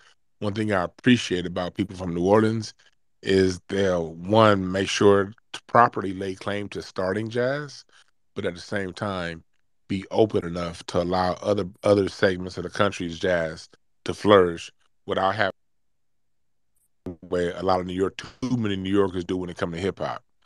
And so I appreciate that from people from New Orleans, yo. They'll acknowledge it, but at the same time, give space for all of the other forms of jazz and treat it with the same kind of love as their own. So but go ahead. Okay, yeah, that's it. That's all I wanted to say because I didn't hear, but I know I came in late. You know what I'm saying? So much respect, much respect. Yeah, much That's respect. all I want to say. And actually I had that conversation with few months ago, a couple months ago with Tank from Tank and the Bangers. I love Tank and the Bangers out of New York. And Tank, she's such a beautiful soul. Like her soul is beautiful when you speak to her. I had that conversation with her about how I appreciate New Orleans for keeping music alive. For they don't do too much. Like they gatekeep it through your play. They don't talk a lot. They just keep producing, and till this day, they're still producing greatness. Christian Scott on the trumpet, Tank and the Bangers. It's like every time you look up, New Orleans just keep putting it out. They ain't got to run their mouth too much. They just keep showing us. Trombone Shorty. Trombone Shorty. Oh, I'm glad you brought him up. Chat room. People in the listen. Let me tell y'all something. If you want to see a show, if you want to see a show, you better go see Trombone Shorty. Now, Trombone Shorty, now he's somebody who, if when it comes to buying his music, I can't listen to his music too much on the radio. If you can, that's cool. He's not my cup of tea too much to listen to in the car. But when he comes to LA, I spend money on seeing him 100% of the time he comes to LA. If he comes to LA twice in the year, I'm about to see that nigga 2 times.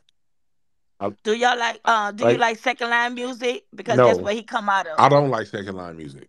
That's the thing. Yeah, that's second line music. Yeah, That's why you probably can't listen to it. But he come second line he come music, out of second line, and it is the jazz I of want to make something jazz. very clear about second line. Second line music is the genesis of what we do. I love it. I appreciate it. I appreciate it for what it is. We got to get to a point, black folks, where we can not like something but still appreciate it. Me personally, I don't like second line music. I don't like listening to it. If I hear some second line music, and now when I go to New Orleans, But it's now big though. Just because you don't like when it, I go to New it's Orleans, but big. hold on. That's the whole point I'm making. When I go to New Orleans, I appreciate it. I haven't been to New Orleans in a while, but I've been a lot. I appreciate it for what it is, but I know how big it is. I know how great it is. I know how much second line music means to music in general. I know a lot of the music that I listen to now comes out of the second line. But can I listen to second line music? The answer is no. I don't like it.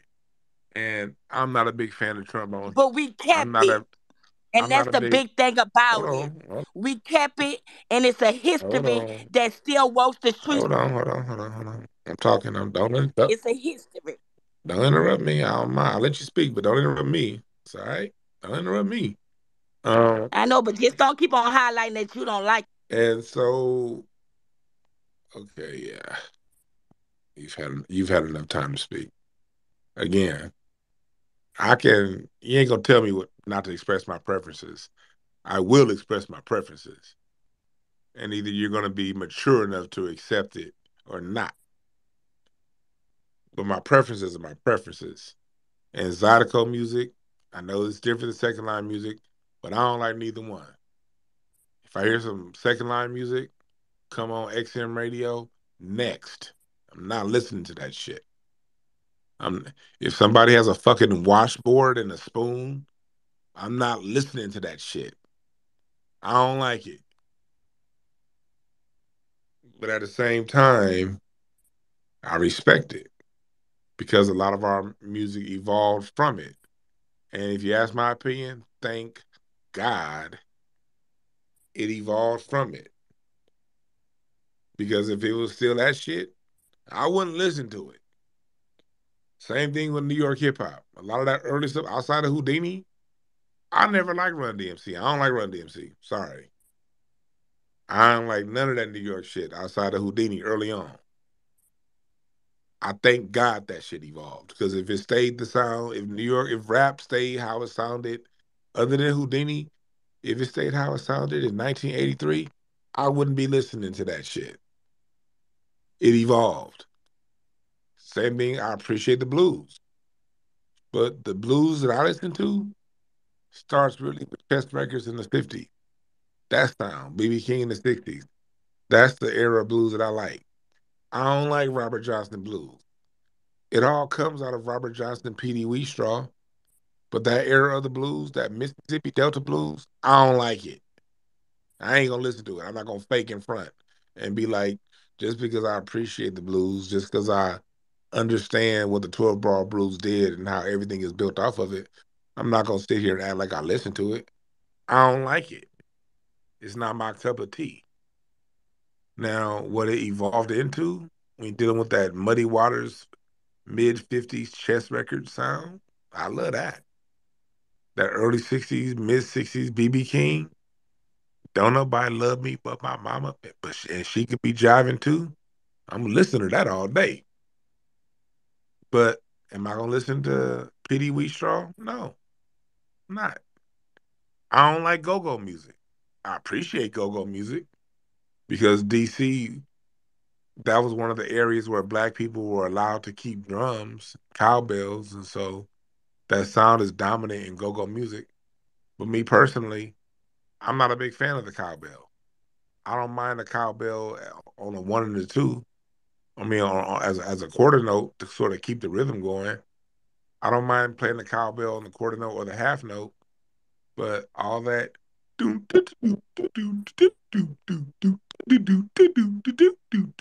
like that DC shit. Next, I'm not listening to it, and I stand on it because black people are so great.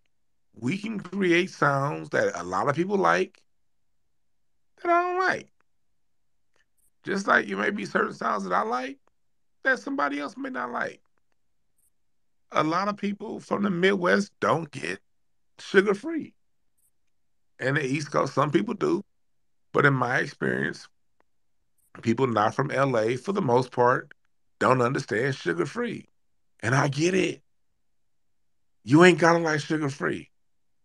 But I do. Why you bullshit? That's how fucking great we are. We can have sounds that we love, sounds that we're neutral on, don't really care either way, and sounds that we hate.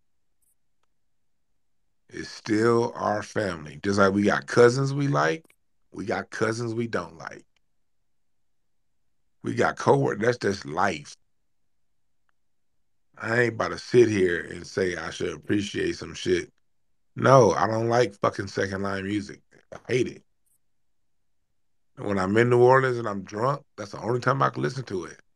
After my after I drink a 64-ounce hurricane. When I go to New Orleans, I get them big ass Miller Lite bottles, them 64-ounce bottles that they serve beer in. And I say, nah, fuck that beer. Put a hurricane in that bitch.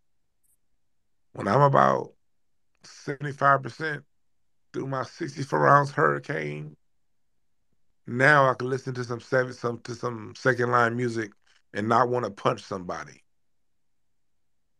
But if I'm not that loaded and I hear second line music, I'm probably gonna want to punch somebody in the nose. I don't like that shit.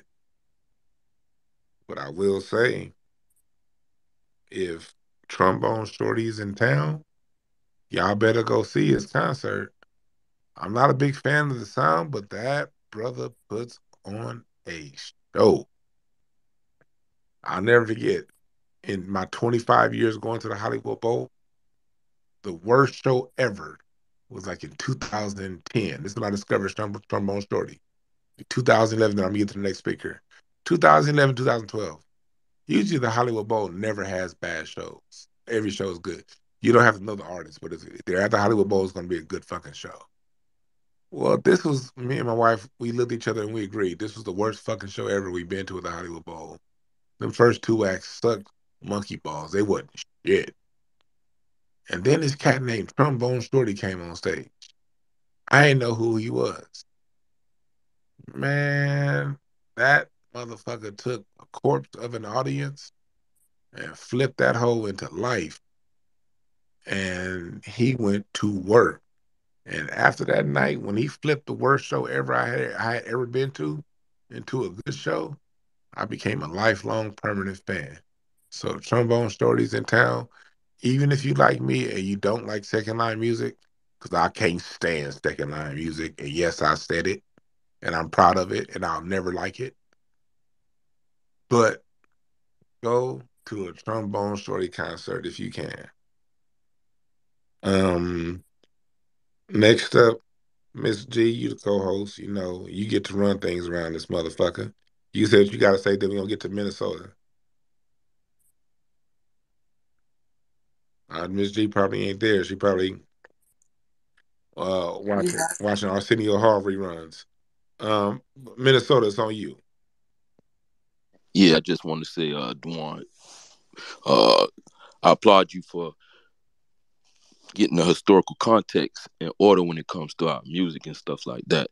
And we really supposed to be celebrating the hip hop right now. Other people they ain't got nothing to celebrate, so that's why that's why we getting attacked, dog. Because for real, we supposed to be celebrating hip hop. And I just wanted to bring up a point that one of the most one of the guys who actually commercialized this thing and took it to the next level, man, they just ignoring him right now, and that's Hammer. And I don't know how people feel about him when it comes to hip hop, but when it comes to commercialization of this, that guy took it to the next level. And it's like he was on the Beyonce level and he ain't getting no recognition, no sit downs, no nothing. And I'll be like, whoa, that's kind of crazy to me. And that's Yeah, all I bro. wanted to drop and say. Hey, excuse me. This blunt just hit kind of a little better than I thought it was. Shit.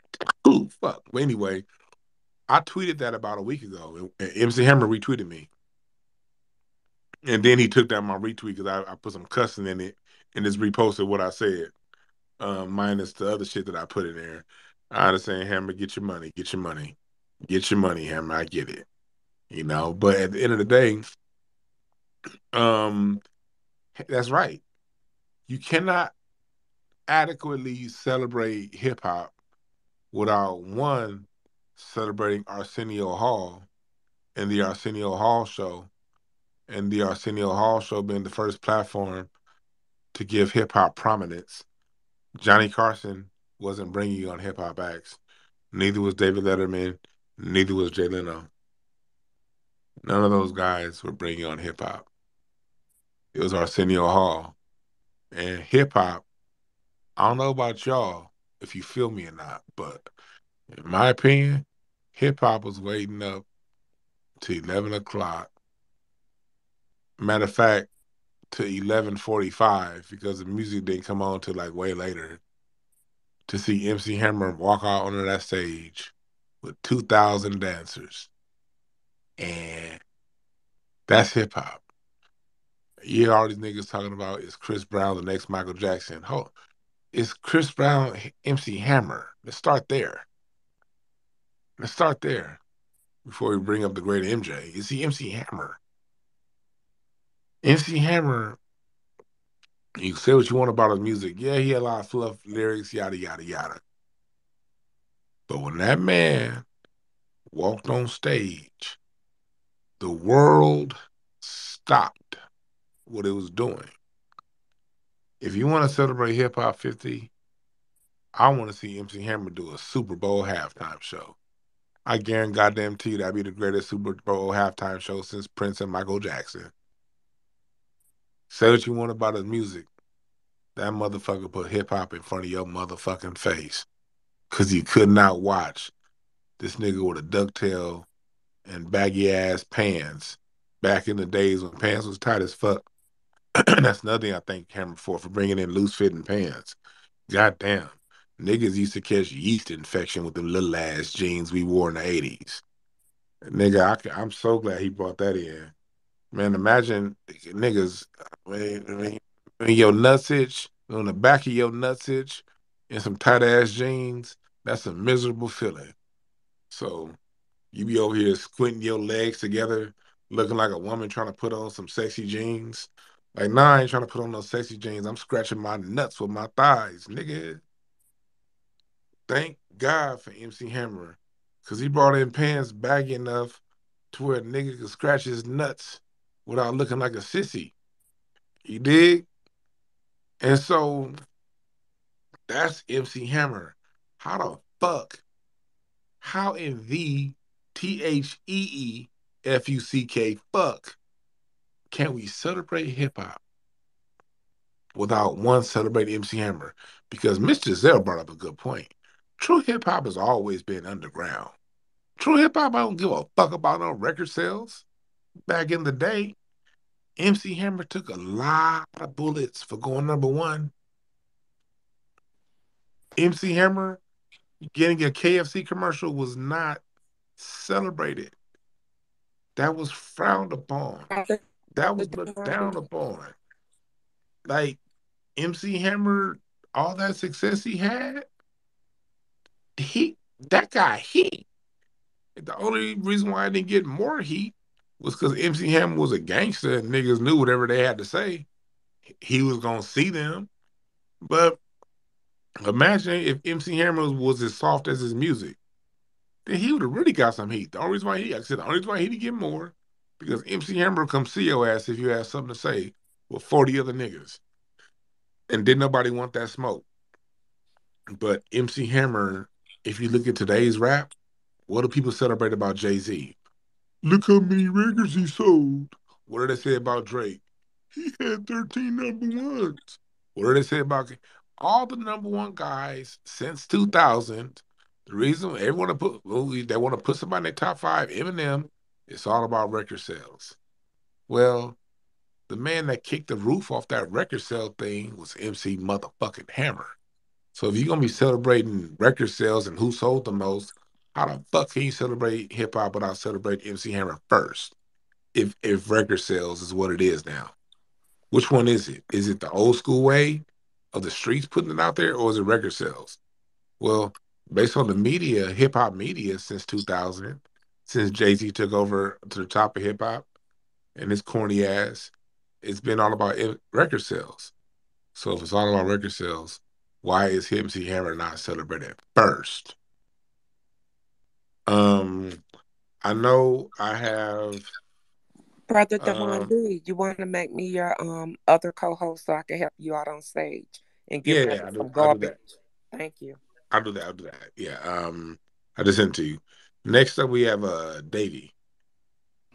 Yo, what's going on, Dwan B? Hey, man, god damn. Bro, I've been in shit. Of course, I'm born and raised in the South. I've been in music, as far as like band, trumpet, French horn, baritone, violin, and shit like that. Since I was in the fifth grade, but bro, like the the span of knowledge that you have when it comes down to this music shit, fam, bro. You was selected to be doing this documentary and everything you got going on, bro. I can't wait to support it and wait till that shit come out. Man, cause man, you took Arsenio Hall from me, man. I was gonna come up here and say something about Arsenio Hall. Y'all done dropped that. I'm like, damn, bro, I ain't gonna come up here and look stupid. But I definitely wanted to be like, yo, shouts out to you, bro. I can't wait to see the documentary and everything, nigga. I need books from you. I need children's books. I need comics. I need all that, you know what I'm saying, for your progression for the future. The two things I came up here to say is I heard some people saying like um that hip hop is a New York thing, it's not a Black American thing. I want to know what you would say back to that.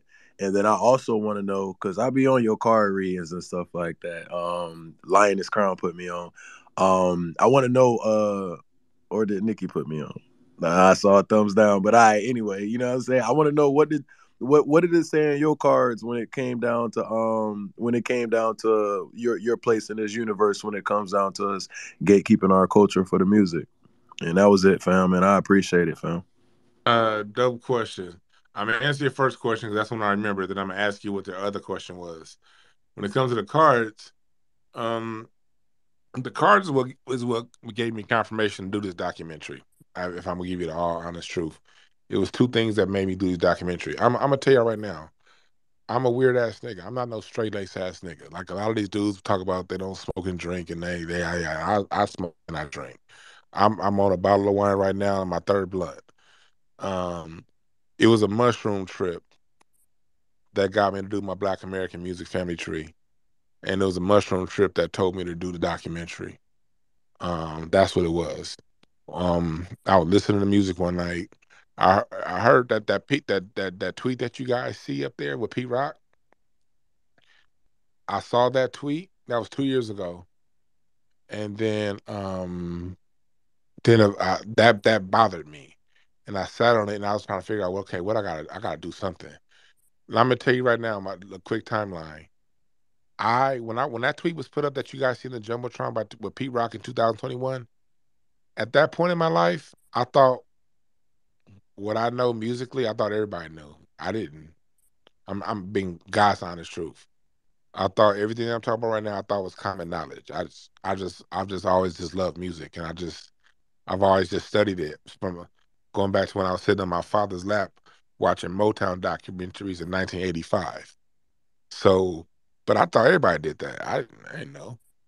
So when I responded to Pete Rock's tweet and I saw how didn't know the truth, I was like, whoa, that shit kind of threw me off. And so I was kind of spinning in my head, okay, I got to do something about it, but what do I do?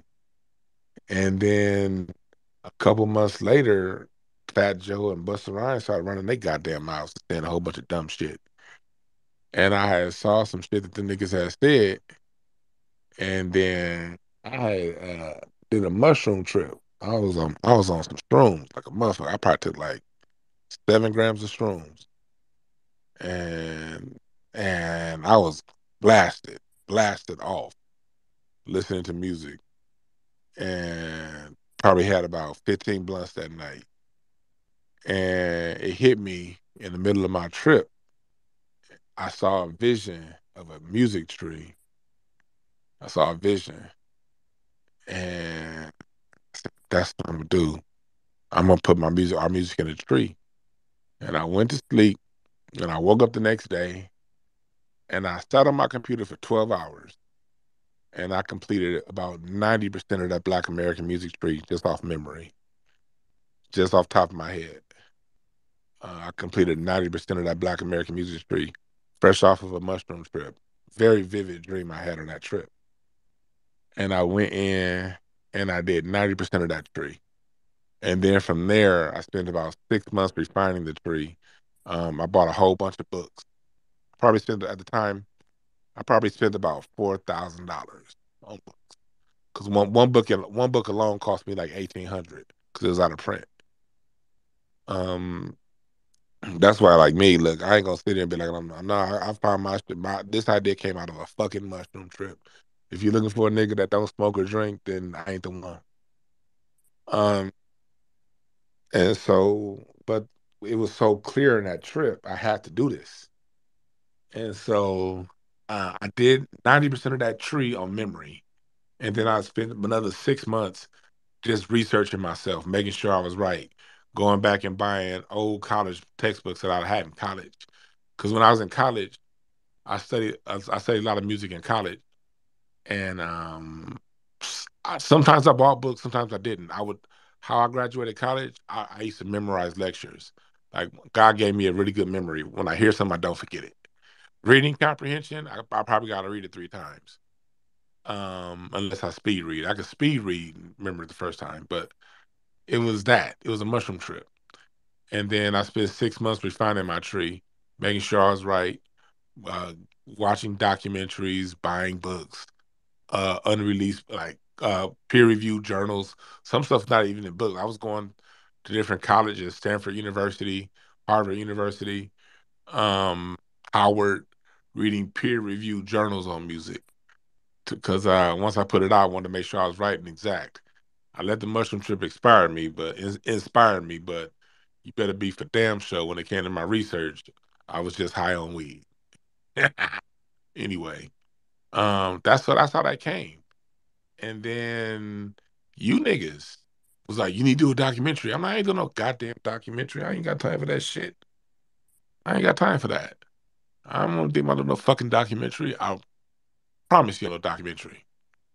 But you niggas kept it like, you need to do a documentary. I'd be like, nigga, I ain't doing all that shit. You know, y'all we do enough documentaries. Watch his shit. You know, I ain't doing that. I don't even want to be. Let me tell you the God's honest truth. I don't even want to be in this lane doing documentaries. I really don't. I don't give a fuck about this shit. But from my years working with kids, I the babies gotta know how great we are. And I did a lot of work one on one with kids, but I figure I could be um much more effective in larger groups than just one on one. So between y'all like telling me I gotta do this shit, and then going back to what you said about the cards, I read my cards and I'm a king of clubs. King of clubs is a master teacher. Every king of clubs is born to teach. and we're born to teach whatever it is that's on our spirit to teach. Malcolm X was the king of clubs. So if you're born under that card, it's one of the cards it appears in every month. One of the few cards that appears in every month. There's a king of clubs born every month. Whatever your passion is, if your birth card is a king of clubs or queen of clubs, ten of clubs, those are cards that whatever your passion is, you're supposed to teach. And so when I read that in my cards, that's what made me be like, all right, fuck it, I'll do it. I did this shit regretfully. I ain't want to do this shit. If you look at my documentary, like I told you before, I did that shit. I filmed that shit 15 months ago and 45 pounds ago. I'm way fatter than that thing. I look at that shit now like, goddamn. I look like a stack of cinnamon rolls in that documentary. You know how many times I've seen that shit and was like, you know what? Man, I know I ain't all the way in shape yet, but let me go ahead and refilm. Look like a black ass snowman in this bitch. You know what I mean? I gave myself a year of excuses for not putting this shit out because I really don't want to be in this space. I'd rather be cracking jokes on stage. I'd rather be just talking music on Facebook and Twitter just because I love it. The reason why I'm not a full-time musician is because I love music so much. I loved it too much to become a full-time drummer. So I just played the drums at church and with whoever I knew personally. I never jumped in, put my hat in the race to become a studio musician because I love music too much. This shit is way too close to me. So I really don't want to be here. But the cards told me that's where I got to go. So, and one thing I know about cards is behind every great challenge is that's just one thing about life. Your greatest rewards in life are behind your greatest challenges. And this is a challenge. I don't want to do this shit. I really don't. But I've been called to, and I can't deny it. So that's where I'm at with it. Appreciate that, fam. And then I think my damn, bro, that was hey man, shouts out to you, my G. That damn, bro, that was shit. I don't know. For me being such a long time musician, bro, and just hearing the knowledge that you have, that shit is like I won't say it's mind boggling to me, but you literally got more knowledge than damn near combined all the motherfuckers I know that's in music, bro. That shit's something special, man. It's a gift you have. So you just like you said, you was called for it. And I'm glad you answered the phone, my G. You know what I'm saying? The to the other question, man, I think man, this nigga might have been a tether. I ain't really put too much weight to what the nigga was talking about. I was in a space the other day, and the nigga was like, "Oh, she was talking shit about people from the South, talking about, oh yeah, man, y'all niggas claiming hip hop just a New York thing, this and that." You know what I'm saying? People was cooking back at him. You know what I'm saying? Talking about the roots, how our music evolved and stuff like that. But how would you respond to one of these we can curse? Yeah, how would you respond to one of these fuck ass hater ass have tether ass niggas saying shit like that? What I say in response to them is this, and it's one thing that I'm covering in my documentary. The overall, the overall arc of my documentary series is bigger than hip hop. The Black American music family tree. This is a family thing, and one thing that I've said, my intentions in my documentary is to prove with you guys using 3 to 5 points of reference how every genre of music that we create comes with its own lingua franca. That's the actual word to use anthropologically. It comes with its own lingua franca. It comes with its own style of dress. It comes with its own style of music. It comes with usually a style of graffiti, calligraphy. In hip hop, it happened to be uh, tagging.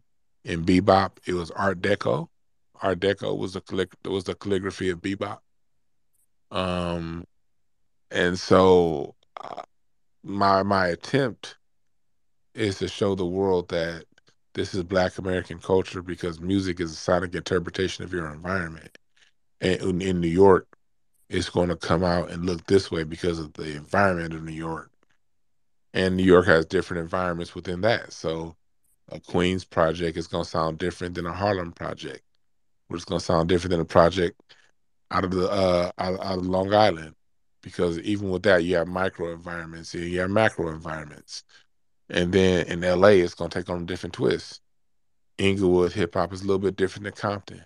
But I'm not gonna go that deep yet. I will at some point in future seasons. But in this first season, we're going to show how it manifests culturally in different places. And the reason why it manifests culturally in Detroit, Chicago, Oakland, in these different places, and it doesn't manifest in Kingston, it doesn't manifest in Puerto Rico, it's because it's a black cultural thing. That's why every city that black people live in, it has its own version of the culture, while no city outside of America has its own genuine culture. Before the last hip hop culture, before the last, what, 20 years. And if anybody had a hip hop culture outside of the United States, it's been the fucking Japanese and the Koreans. Go look them up. And their culture is just direct derivative art. They was wearing K-Swiss and Kangos and big chains in the 90s. The Koreans and the Japanese hopped on what we was doing in hip hop before the Jamaicans and Puerto Ricans. That's a fact. But they'll at least they're understanding enough to say, hey, this is what black people are doing.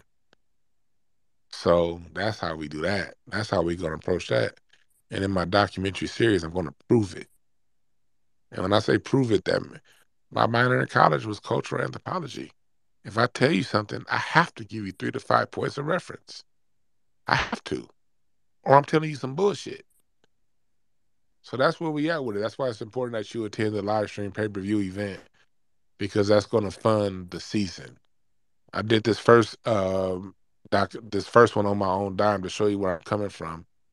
But in the series, man, I told you I got some legendary artists. I got some producers. I got some actors. I got music historians. I got uh, PhD professors. And we attacking this shit on all angles. And I got my father in this motherfucker. So we can give you what was going on the streets in the 70s. I got my dad in this bitch. I got some more people that were around in different eras, so we could talk about what was going on in Black America on the streets to prove to the world that this is a Black American culture, not just some phenomenon that started in 1973 on Cedrick Avenue and that bullshit ass story. But Alistair is next, and then I'm gonna give everyone after Alistair. I'm gonna give everybody their last chance and I'm gonna speak, and then I'm gonna close it out.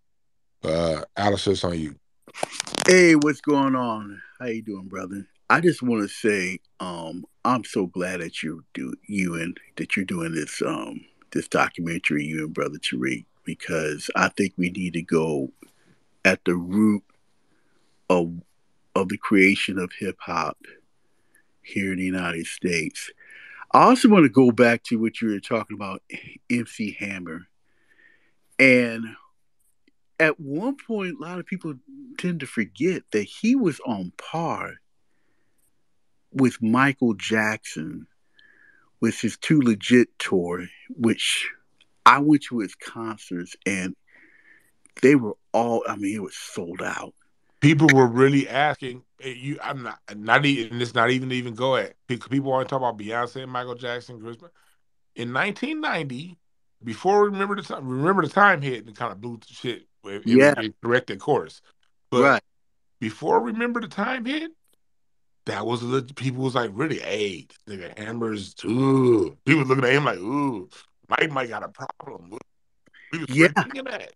exactly. Yes, yes. He had a world tour and everything else, and he was was up there with Michael Jackson, and sometimes his concerts were doing better than all the other British act performers like Queen, Elton John, David Bowie. I mean, can you imagine if Hammer would able to perform at the Super Bowl at that time? I mean, his it would have been one of the greatest performances in Super Bowl history, halftime history, bar none. He was on par with Michael Jackson at that time.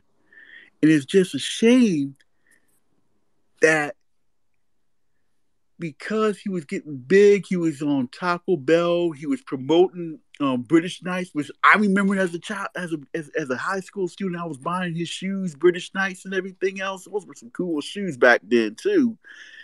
I mean, he was on top of the world. It was a shame that, unfortunately, Tribe Called Quest. I think it was either Q-Tip kind of dissed him, and Ice Cube. It was just wrong what they did. They do. Too You're right. short. Too Short. I don't know why Too Short was doing that to his fellow Oakland native man like that. Because man, I enjoy watching some of MC Hammer's concert and everything else. I mean, white folks forget. I'm gonna let you. White I'm folks. gonna let you finish your point off. But to your point, Yeah. I was a young boy. I was 10, 11 around that time, and I remember hearing Q because Q was my favorite, and hearing him say lines like on Death Certificate. You rather see me? You rather see a nigga with 15 niggas on stage out trying to outdance each other? We all knew he was talking about Hammer. You Yeah. know, Too Short, and I love these niggas. And I remember because I was a young impressionable kid. I remember at the time that changed my perception of Hammer. That made me start like not liking him. And so by the time Hammer came out with Pumps and the Bumps and he's on Death Row, we was like, man, get this nigga out of here. That was like I remember as a child the way other rappers went at Hammer. That did alter my perception of Hammer at the time. Now, if Yes. I was in my 20s at the time, I would have seen past it. But at the time, I was 10, 11, 12. So I was listening to them niggas. And I was like, yeah, that shit is corny. Yeah. Yeah, man. I mean, it's just a shame they kind of tore that man down because he was getting things rolling. He was on par with Michael Jackson at that time. They should have just let Hammer do his own thing and everything else. Because if they would have just let Hammer alone, brother, I think he would have took over the '90s hip hop era and turned it to another stratosphere and everything else. I'm gonna land my plane there. Yes, sir. Yeah, it was a combination of that. And then remember the record. We always go back to the white supremacists. The industry stopped putting money behind rappers that weren't talking about bullshit. By the time the mid 90s came, rappers had to talk about nonsense in order to get funded. And that's what got promoted. And shouts out to Suge Knight for bringing Hammer on over to Death Row. But at the same time, we all had our attention on All Eyes on Me at the time, and that's just what it was. And so that drowned out what Hammer did over there at Death Row. Um, the industry moved on. No more Digital Underground, no more X Clan, no more Arrested Development, and those groups that gave us that good, positive, strong messaging. And the artists who did survive, like Too Short would, yeah, he talked about bitches, but he also had positive music too. But by the time you get to the late 90s, no more Too Short positive music, all of his bitches. So we always got to go back to who made those decisions and put money behind those different acts. But yeah, we gonna get ready to close it out. So everybody that's gonna go next, keep your comments brief, and then we're gonna close it out. Cali Love, I'm gonna get to you. You knew us in, but the Woody Dynamite has his hand up. Then I'm gonna go to Minnesota, and then Cali Love, and then I'm gonna let my moderators finish out what they gotta say last. Please keep your comments under 2 minutes because yeah, I'm ready to crack open another bottle of wine and listen to music and stop talking to you niggas. I got Miles Davis, Michael Jackson, and most of all, Earth, Wind, and Fire waiting on me. I'm looking at this Earth, Wind, and Fire Spirit album like, yes, it's time for us to have some talk. It's about time for me to talk to Stevie Wonder and Songs in the Kid Life. So you niggas got like 10 or 15 more minutes of my time. No disrespect. But go ahead, Racer. Yeah. I just want to appreciate you for having the space real quick, brother. And actually, Dwan, I actually got a treat for you, brother. I'm gonna be headed to my grandfather crib this weekend because I gotta go pick up some mail. My grandmother getting on me about my mail being over there, so I gotta run over there real quick. And I'm gonna hit the basement up, and he got all of those 12-inch jazz, funk, blues, doo-wop records. I mean, he got tapes, all of that, and I'm gonna sit there. I'm gonna take a video of all of that, send it to you on the back channel so you can take a look at that and tell me what you think. I think it was Davey that was making a point about did you ask the question? You were saying that people who were saying that hip hop is a New York thing. I'm from New York, brother, born and raised. My family and I'm FBA on all sides of my family, all sides. Nobody in my family is of any other ethnicity, and my family's been up here since the 1940s in this city. And just to tell you, I just want you so you can have a little background on me real quick. But to make my point is that people who say that are often tethers. That's a tether argument. People will say, well, listen, hip hop is a New York City culture, and they deliberately say that to detach the rest of the family from our culture. So no, because the whole thing about it is that even though, and it bring us back to the point of us not having instruments. When we never had instruments, and then all Hey, we had, hey, when we didn't Mr. have, Bro, I yeah, you want to hear me? give I want to give you credit for that too, just because you kind of went on past it. But I want to emphasize the point you just made. I gotta personally give you credit for highlighting to me that that's been more of an immigrant thing than a New York nigga thing, and it made me because I'm from the West. All we heard was shit talking and hate from New Yorkers. You know what I mean? So for us, our perception is them niggas is haters, and but when you brought up the fact that it's an immigrant thing, that made me sit back and take stock. Like, who be the one saying this the most? And 7 times out of 10, 8 times out of 10, hell, most of them 9 times out of 10, now that they coming out the closet, they are immigrants. We didn't say that them niggas was immigrants until recently. But go ahead. Yeah, that is an immigrant point. And then and also in New York, if you understand the dynamic, you also have half FBAs. I'll give you an example, like Nori. So this is why he'll straddle the fence and perpetuate one thing 1 minute, and then he plays this. Oh, I don't know stuff. He knows. You know what I'm saying? Fat Joe knows. These people know who this culture belongs to. So let's just be especially Fat Joe. So he's lying. He knows he's lying. And then yeah, that's there. So, but just to get back to my point, that's a point that they make to detach the rest of the family from the culture to keep up that argument. But which Dwan is going to get into when he does his docu series. But you going to also understand that us not having instruments, all we had was our parents and grandparents, blues records, funk records, gospel records, and all of that is Black American music and culture, which is the foundation of hip hop. Hip hop is a child of the funk, which also brings me to another point. Even when you listen to all of the hip hop artists from the very beginning, they always talk, or they always give reference to the funk. They gotta be funky. Easy E, yo, I got something from the DLC, man. Listen, it got to be funky, and that's all from the East Coast to the West Coast. So when you understand that that that point alone, you can't take it away from us. So just so that's something I just wanted to bring up. And yeah, Dewan, I'm definitely going to send you that video this weekend, brother. And I want you to see all those records, and all of them are 12-inch vinyl, brother. Original 12-inch and 4.5. So I'm gonna send that video to you, and I got you, bro. Yes, sir, brother. I appreciate you, man. And man, when I was in Jersey last week, and I saw that New York City skyline, man, that shit got me antsy. Like, okay, I gotta come back out here and go to New York, spend some time in New York. Cause I was in Philly, and we went way up to Jersey to what's that prison city in Jersey? What's it, Rahway? Rahway? Yeah, Rawway. Yeah, that's Rawway. Yeah. I mean, if you was in Rawway, you was right there.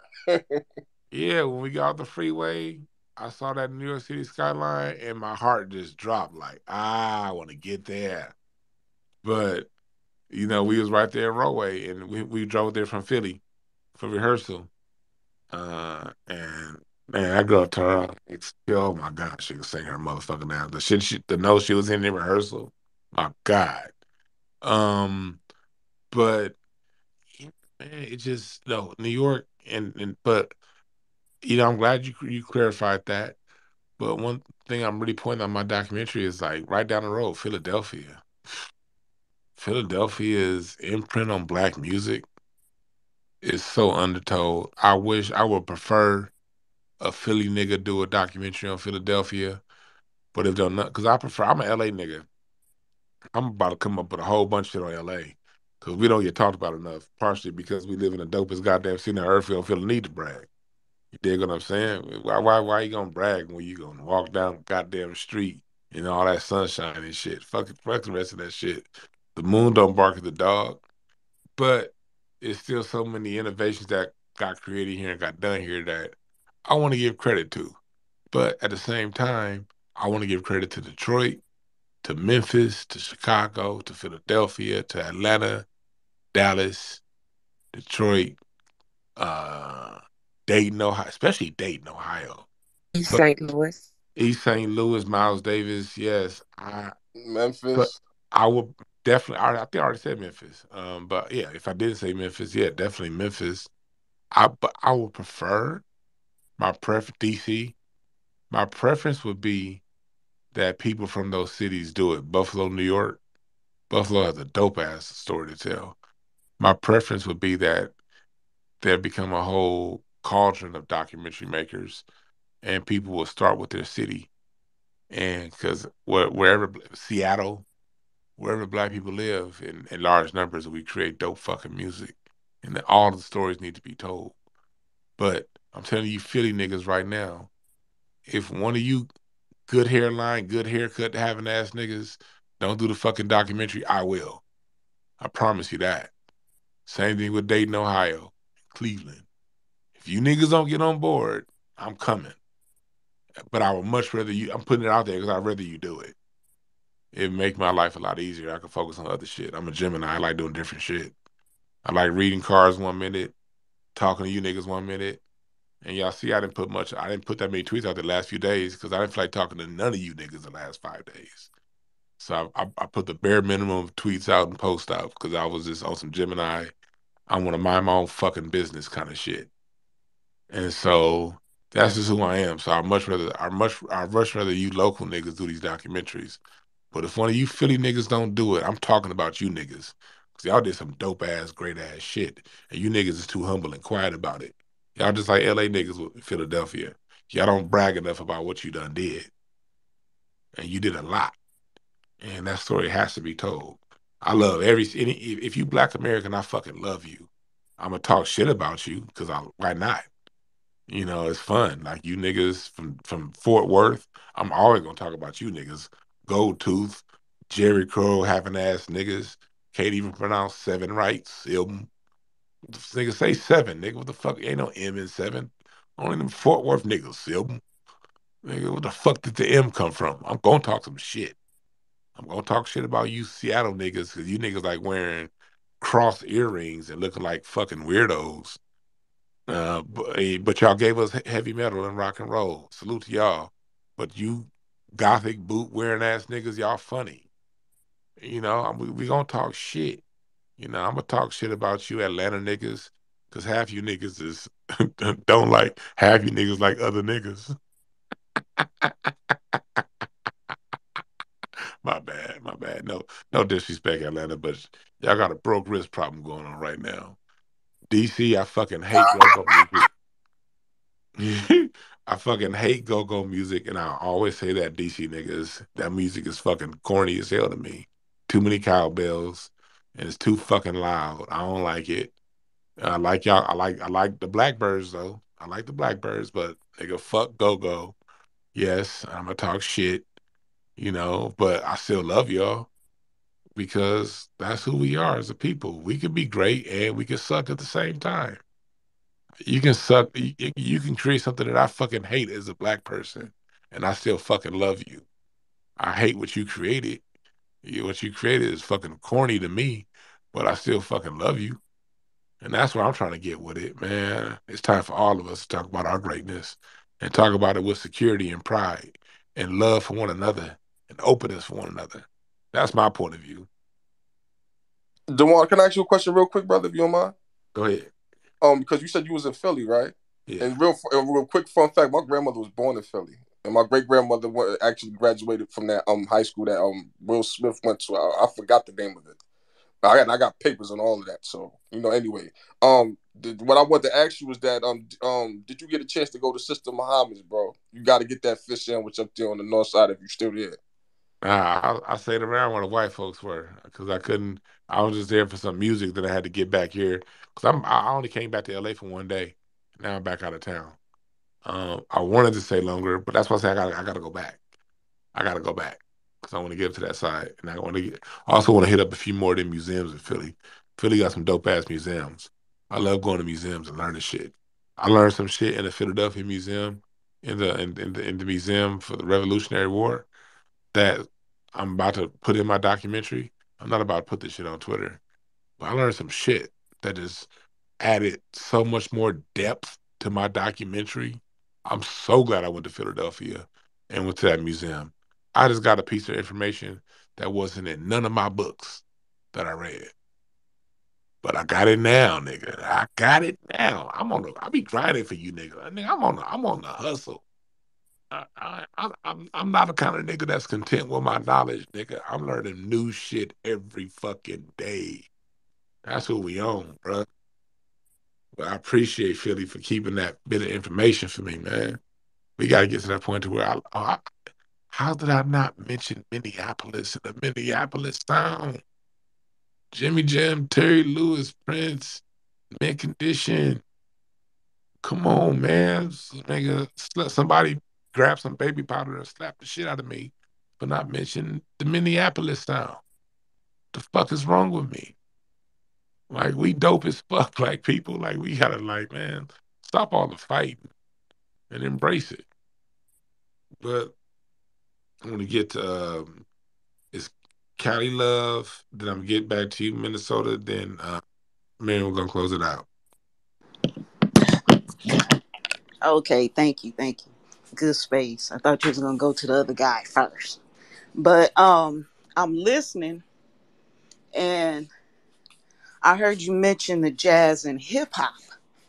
So the first time I ever heard jazz and hip hop mix as a collaboration happened to be with Cube, and I think he did John Coltrane's "A Few of My Favorite Things." And I thought that was the most fantastic thing I ever heard in my life. And that was over. Now, do you remember Fifth Street Dicks? No? Okay. Yeah, go ahead. Yeah, go So ahead. that's where I I was gonna heard hear you. that. That was way before they closed. And they be over there with the spoken word and everything, and that whole little music, that whole music scene, because at Fifth Street Dicks, they play live jazz every night, 7 days a week, and we play dominoes outside, shoot the shit, talk politics and consciousness. It's gone now, they closed it, but that was the spot. That was the spot where we heard good music, good live jazz music with actual players playing actual instruments, saxophones and everything, the drums and everything. And that was my first time, and that was the bombest shit I've ever heard. And that was back in the 90s, and I haven't heard anything like that since. So I'm glad to hear that somebody's picking that mantle back up, because it's some really good music. Now, I don't really do concerts, so I'm sorry, but I'm sure you have a good blend of music.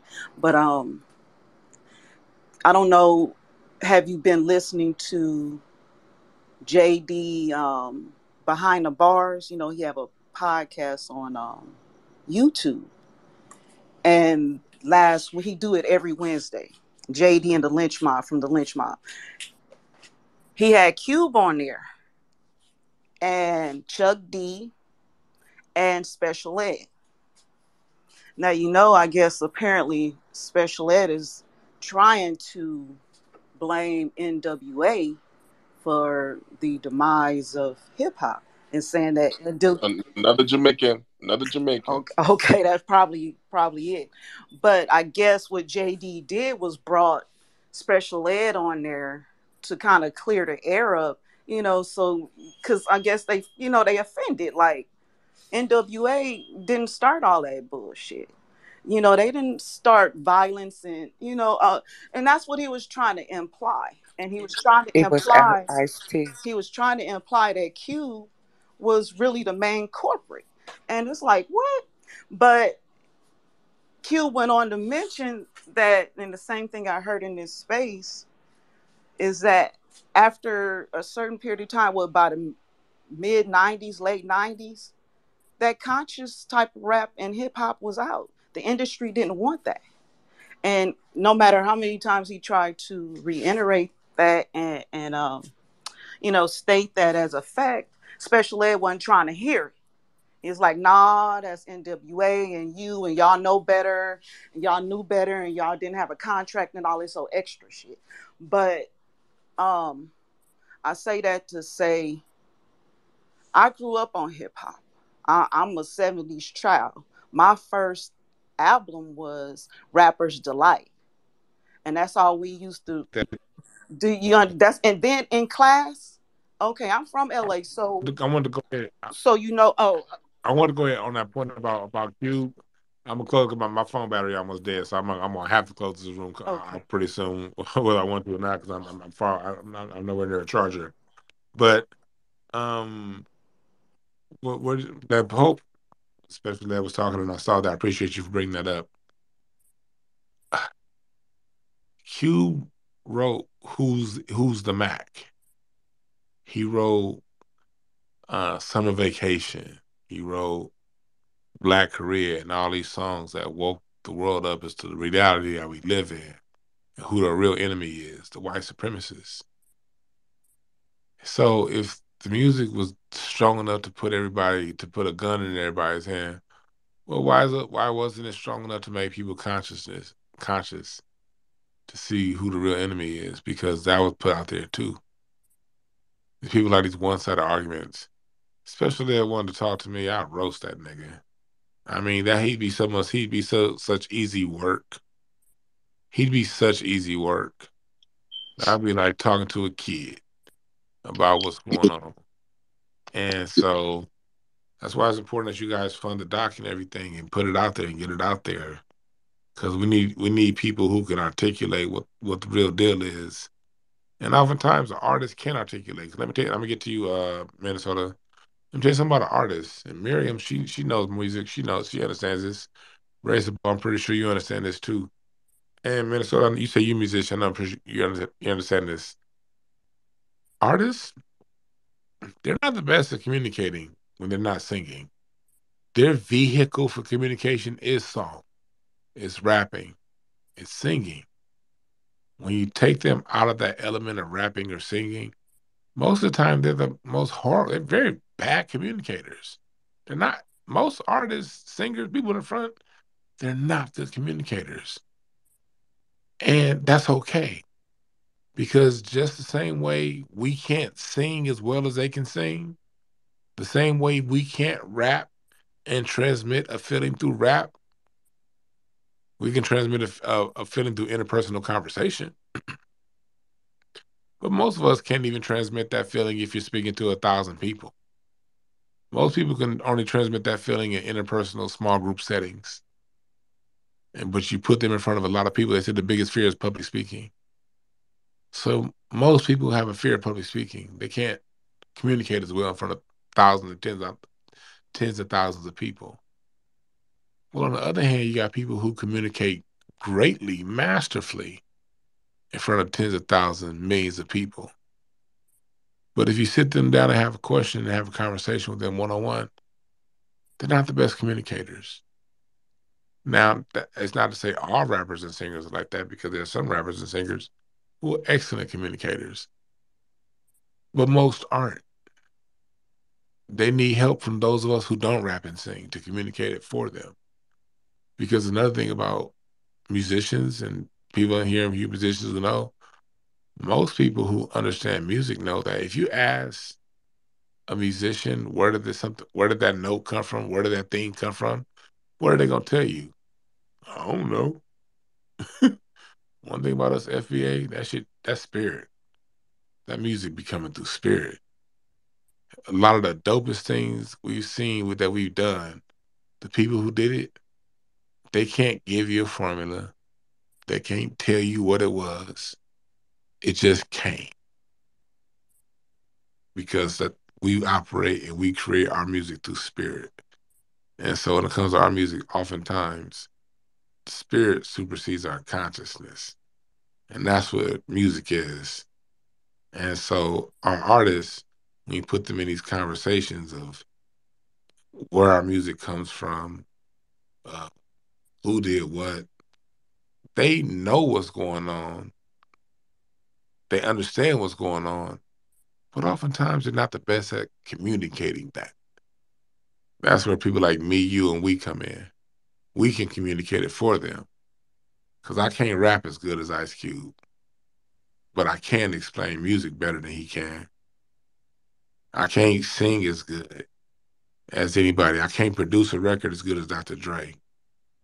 You know what I mean? I'm a drummer, but I can't play the drums as well as some of these other guys like Chris Dave and Justin Tyson, Sonny Emery, these great drummers. Can't do that. But what I can do is explain and express the music better than they can. And that's my role. And there's a lot of us out there who can too. So everybody gotta play their role. Just because I ain't got a top 10 record, I mean I can't talk about this. Matter of fact, you having a top 10 record oftentimes disqualifies you from talking about it. One, because you ain't even the reason why it's a top 10 record. It's the producer and the promotion company. Anybody who's sung on that record, oftentimes songs that go top 10, that shit would have been top 10 no matter who sung on that shit. The producer made that shit top 10 and the machine behind it. Not to say that's like that with all top 10s, but it's like that with a lot of them. So just because someone went number one doesn't make them instantly qualified. Because oftentimes the person that went number one, they're the least responsible in that whole equation for going number one. And they know the least about how they got to being number one. That's just a fact. Talk to these niggas. You realize they're not as smart as you think they are. But all of us have intelligence. I'm not as smart as they are in other areas. All of our intelligence lies in different areas. And so just like I may be able to communicate it better than they can on one level, on the other level, I can't do how they do it. Everybody's playing their own cards out. We're all playing out our own cards. And it's our job to play our cards the best we can play them. Minnesota, I know I've been running my mouth, but go ahead, Minnesota Fats, and then I'm close it out. It's all good. I just wanted to say, I remember Special Ed. He Jamaican. I even remember Heavy D. He Jamaican. None of those guys ever rapped in a patois accent when they was doing hip hop. Even Heavy D had a song with a reggae artist, just the two of us. He still was rapping he was rapping like a Black American. And I remember that it wasn't until a rap artist by the name of DOC came out with a song called Funky Enough, rapping in a patois accent that made it cool for them. Those guys actually was embarrassed to talk in their own accent on records. And that nigga from Dallas. Exactly. And that's all I wanted to say. Yeah, real talk. That's a good point. That's a real good point. Yeah, well, Miriam, KRS did it first, we're just gonna just, just close it for out with information's sake, bro. I'm gonna what I see Willie Dynamite. You wanna say something real quick? Then I get Yeah, down to I just Miriam. wanted to say that actually, just real quick, just for for edification, KRS was actually the first one to rhyme in patois. I can't hear you, Willie Dynamite. But go ahead, Miriam. Definitely. I agree with what Brother Ray Sabo said. KRS One was one of the first ones to do patois, even before old dude. So, and also Ray Sabo, when I shout you out and show you love, I expect to hear it back. And secondly, I want you to get permission to get some of those rare mixtapes and hand it off to brother um Dwan B, or get a copy or something. That information needs to be told, brother. All right, peace and love. Hey, Peace, yeah. Sister Miriam. I I appreciate it, appreciate you. Miriam, but I don't want the responsibility for the tapes.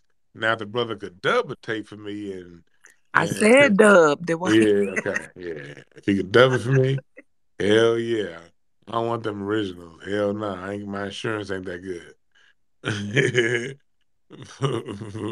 But I think Miss Giselle, she's gone. She sleep for the night. Um, but I appreciate y'all for listening. I'm gonna upload this over on YouTube so you can get the copy of it. But please go to DwannB.com right now and register for my live stream pay-per-view. Uh, you'll get a copy of the extended version. But we're gonna have a conversation, and you'll be able to ask me questions based off what you see. And if it's something I say in the documentary that you need clarification on, or you want deeper understanding, I'll be able to expound upon things. Your attendance to the live stream pay-per-view is going to help fund the full long season of It's Bigger Than Hip Hop, the Black American Music Family Tree. Follow me on YouTube at DwannB. And like I said, there are no perfect messengers, only perfect messages for those willing to pick up the game. Before you go, Brother DwannB, Yeah. please give the date. I appreciate that. Yes. November 12th, Sunday.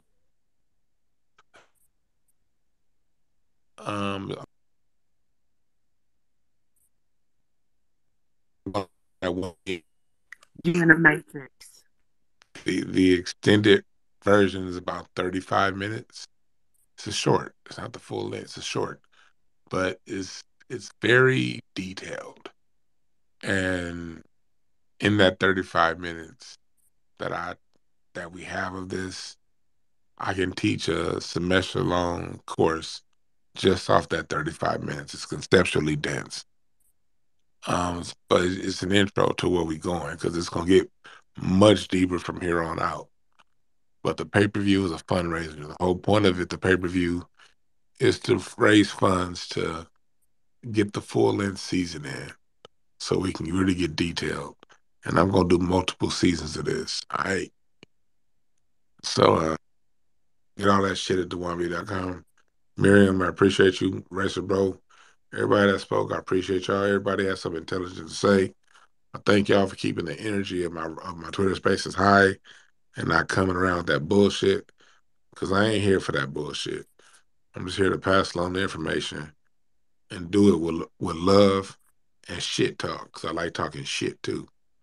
All right, but even in my shit talk is love. Even for you Puerto Rican niggas, I love y'all too.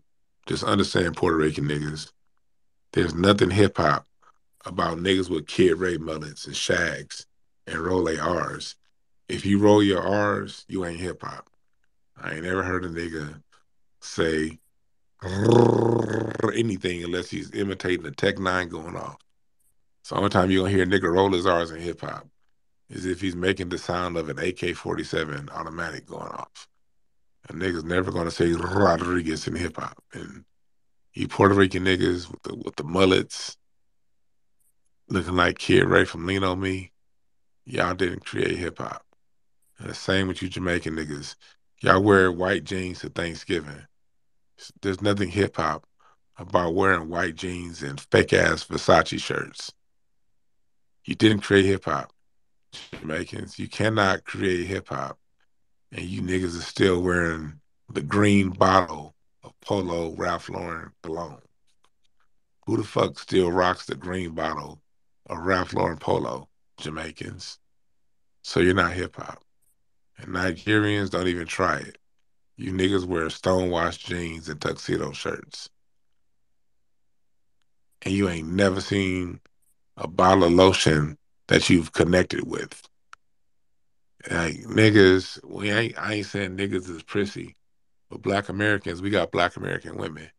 And Black American women don't let us walk out the house with ashy ass knuckles. So if you come from a culture where ashy ass knuckles is accepted, nigga, you black but your hands is gray, you ain't hip hop. Let's make that very clear. Because Black women do not allow ashy ankles, ashy knuckles. And a lot of you niggas come from ashy knuckle environments. Look like you've been punching cinder blocks. If your hands look like you've been punching cinder blocks, and you've been building sandcastles, and all you did was wake up, then no, you ain't hip hop. Because a Black woman would never allow knuckles that ashy in her home, in her dwelling. So you ain't hip hop. All right? Let's make that very clear. My name is Dwan. I appreciate y'all. I'm out.